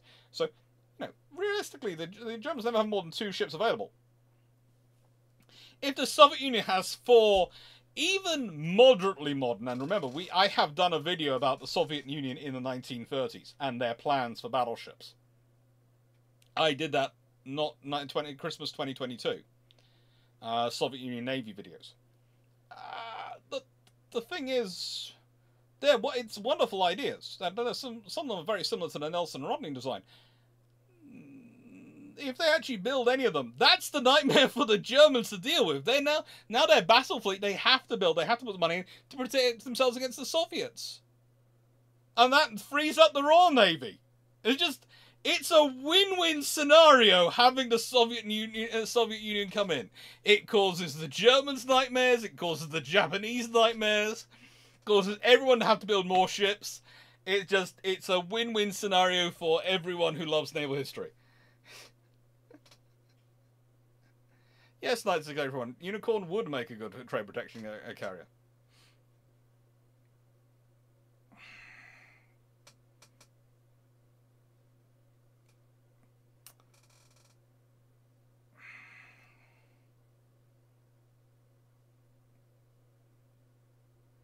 Actually, I've seen a video on the frigating attack boats. Yeah, I remember doing their boats. Oh, the Soviet Union's attack boats. Their torpedo boats. Oh, that was a fun video. It was a fun video.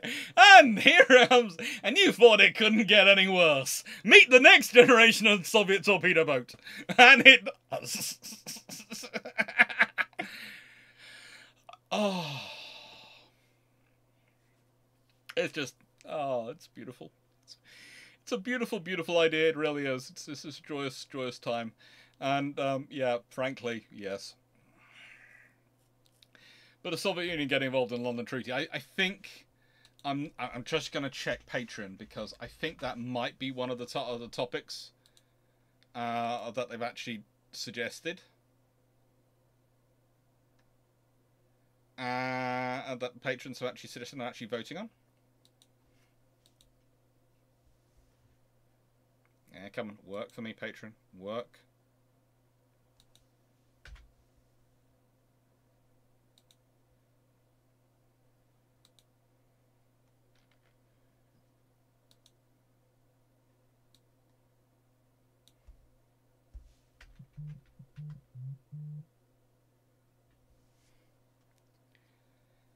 And let's see, we've got the vote currently live as we speak. And currently in the threat is Star Destroyers. They've got 13... What would a Star Destroyer look like? It was designed by the 1938 US Navy, Royal Navy, Kriegsmarine, Imperial Japanese Navy, Regia Marina, and Soviets. That's going to be fun. That could be a fun one. And do we have the Soviet Union on there? I'm sure I thought it was up there. It's over there last month. I don't think we do, actually, looking around.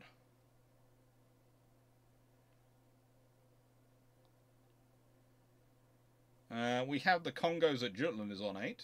We have on 12. 12 votes. Michael 66, down the bottom. Stalin's 1930 London Treaty. Stalin sends out a diplomatic note saying the USSR wishes to join the naval treaties. What happens? And that's just... I've been looking at that one because of that topic keep coming up, and that's a fun one. I mean, literally, that doesn't require me working out how to use AI to try and do some designs. And I have to say, with the whole Star Destroyers, I have to work out either how to use AI or someone has to offer to help me with the designs and the artwork for that.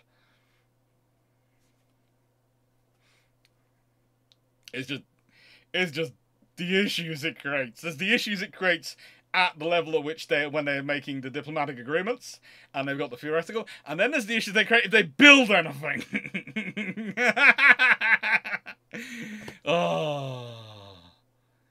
Oh, good lord. And the fact is, if they are building them, I will say this, look, if the Soviets actually build battleships, okay, if they did actually build them, and they do theoretically have the yard capacity to do it, and the relationships with the Italians, and to an extent the British and the Americans, they did at various points consider ordering ships from the British and the Americans, so they have relationships out there they can get information through.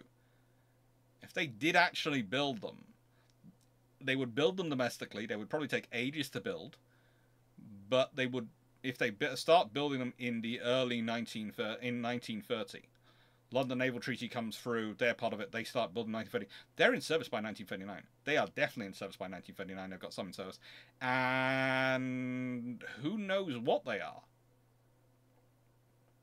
But they'll probably also be working a lot better than historically works, because when they're building them, you're going to build the infrastructure to support them, which actually would mean you'd be able to support things like the Royal Sovereign.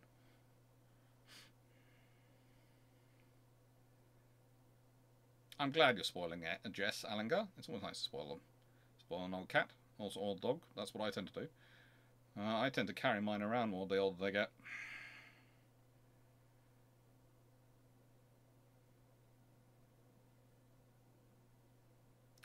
Well, the Deutschlands would suffer if they ran into an HMS Unicorn-based trade protection carrier and escorts.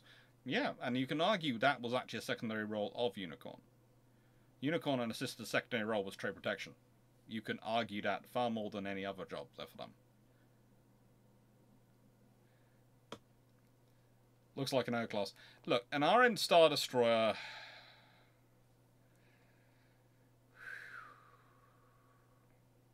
That's going to be really interesting, because Star Destroyers are part carrier, part capital ship. So it is going to be interesting which way they go. Hello, Paul.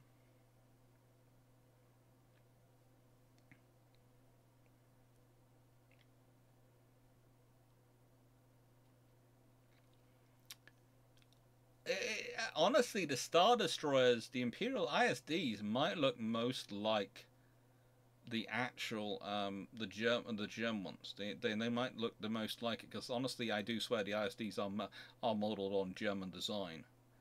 The interesting thing is going to be, I'm going to consider it sort of the Venator ISD paradigm and some of the other Star Destroyers, and which is going to be the basis for them, because there are several designs of other Star Destroyers available.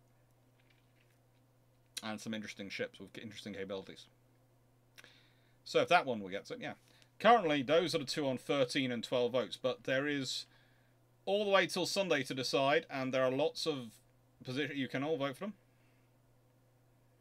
Please don't vote for the back garden shed. I say that in the nicest way, because honestly, that is just colossal. I do love the way my favourite one, my favourite naughty little dirty, my sort of naughty secret one, which I have done a disturbingly large amount of work on for one which has never got it, including working out which town class cruisers would have survived, is the Naval 66's 1938 Admiral Henderson is on inspection tour when he finds 4 pristine town class cruisers suddenly sitting in a yard somewhere. What does he do? And in 1938, if you find 4 town class sitting there, you use them. Do better. Not all Star Destroyers have to have hangars. They don't have to have hangars, no. And there are certain navies they won't have hangars on, but there are some navies they will do. And let's be honest, you can have fun with different navies of it. So, for example, the Italians wouldn't have hangars, and the French one would be a light Star Destroyer, and the Soviet one would be one which is belching smoke everywhere, and sort of things.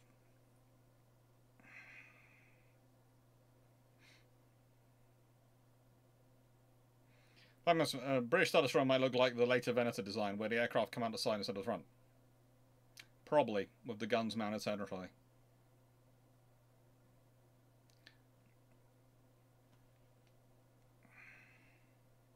Sad electrician noises coming from Bruno.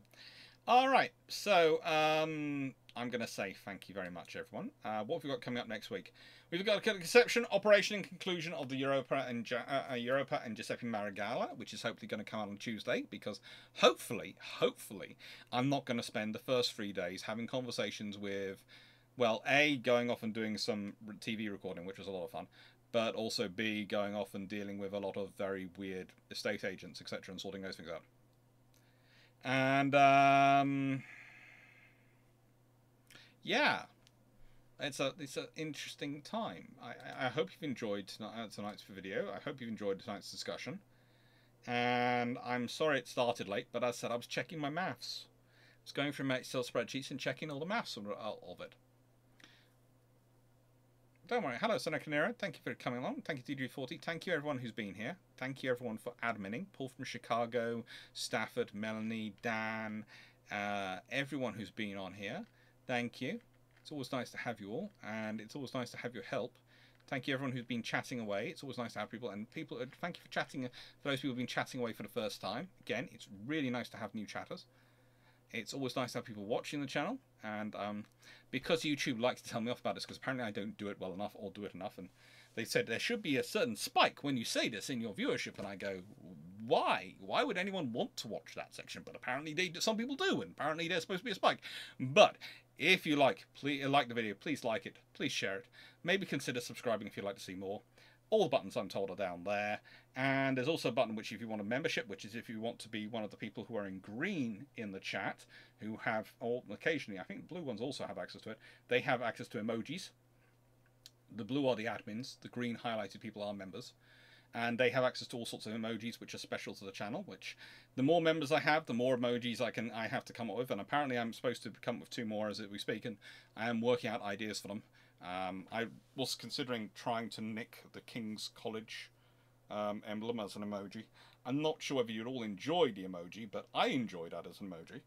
And, oh, speaking of that, my PhD thesis should be actually visible on the website at some point soon, and should all be fine and visible, which means I won't have got it published before it's become unembargoed and visible, but, you know, life happens, and I'll see what happens with that on certain points.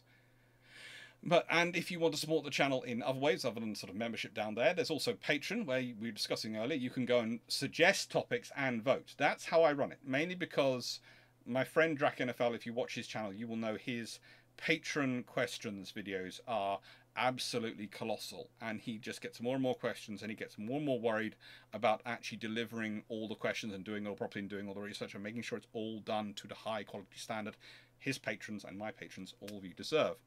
So I have to say, having seen that with my friend, I cheated.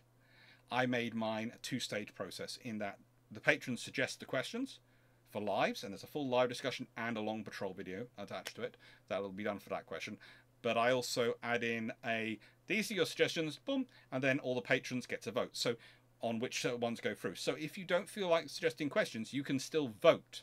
And that's the important thing. So you can feel part as involved as much as you like. You can suggest topics, or you can just vote, or you can do both. You know, and I always make it multiple choice, so you can vote for as many as you like. So hopefully the ones which really do have the most people interested in come through, and they are the ones I select, and I go away. And I do at least 2 of them. If there's a tie for second place, then I do 3, and I rework my schedule to add in a 3rd. But, you know, that's through Patreon. And there's also Ko-fi up there for those people who wish to feed my iron brew addiction, which basically is what I survive on. Without the caffeine in iron brew, I honestly would probably stop functioning. But thank you very much for your support. Thank you very much for watching, and hope you enjoyed. I'm worried if I press the subscribe button, it would unsubscribe me. Then, if you're already subscribed, stay subscribed. But please like and share the channel, and like and share the videos if you like them. It really does. One thing I will say, YouTube really does respond. The algorithm seems to really respond if people are sharing your videos. One of the things that comes up in some of the analytical results is your videos have been shared more often than last month, more often this month. People are sharing your videos more often, sort of thing. And so I think that really does affect the algorithm. So sharing the videos on social media really does help the people you like on YouTube. Also membership numbers and sharing videos seems to be the big things. Likes, honestly, I'm a bit unsure whether likes and dislikes actually have any effect other than engagement. I think that has an effect on YouTube, but I don't think it honestly takes away for dislikes versus likes. But I prefer more likes myself. I do like likes because it suggests I've actually delivered well on the topic. But you know, if I haven't, then tell me, and I'll try and do better next time. But the thing is, what I do know really really seems to affect the algorithm, and the videos which do the best and get the widest reach are the ones which recruit members, where new members join up for them, and the ones where people share them on social media. And those do really well. So thank you everyone who's doing that, and thank you everyone for your support of the channel. You're rambling. Thank you. Well, yes. But, you know.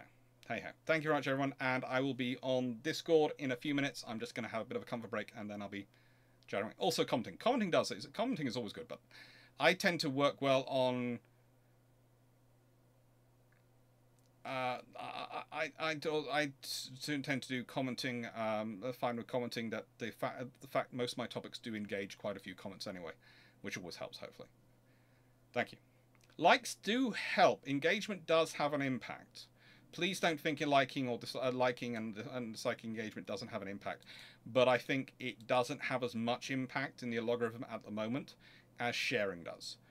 And to an extent, it basically goes sharing memberships are sort of the top level of the thing that impacts the logarithm, and then it goes commenting, and then it's liking and disliking, and then it's just actually watching the video.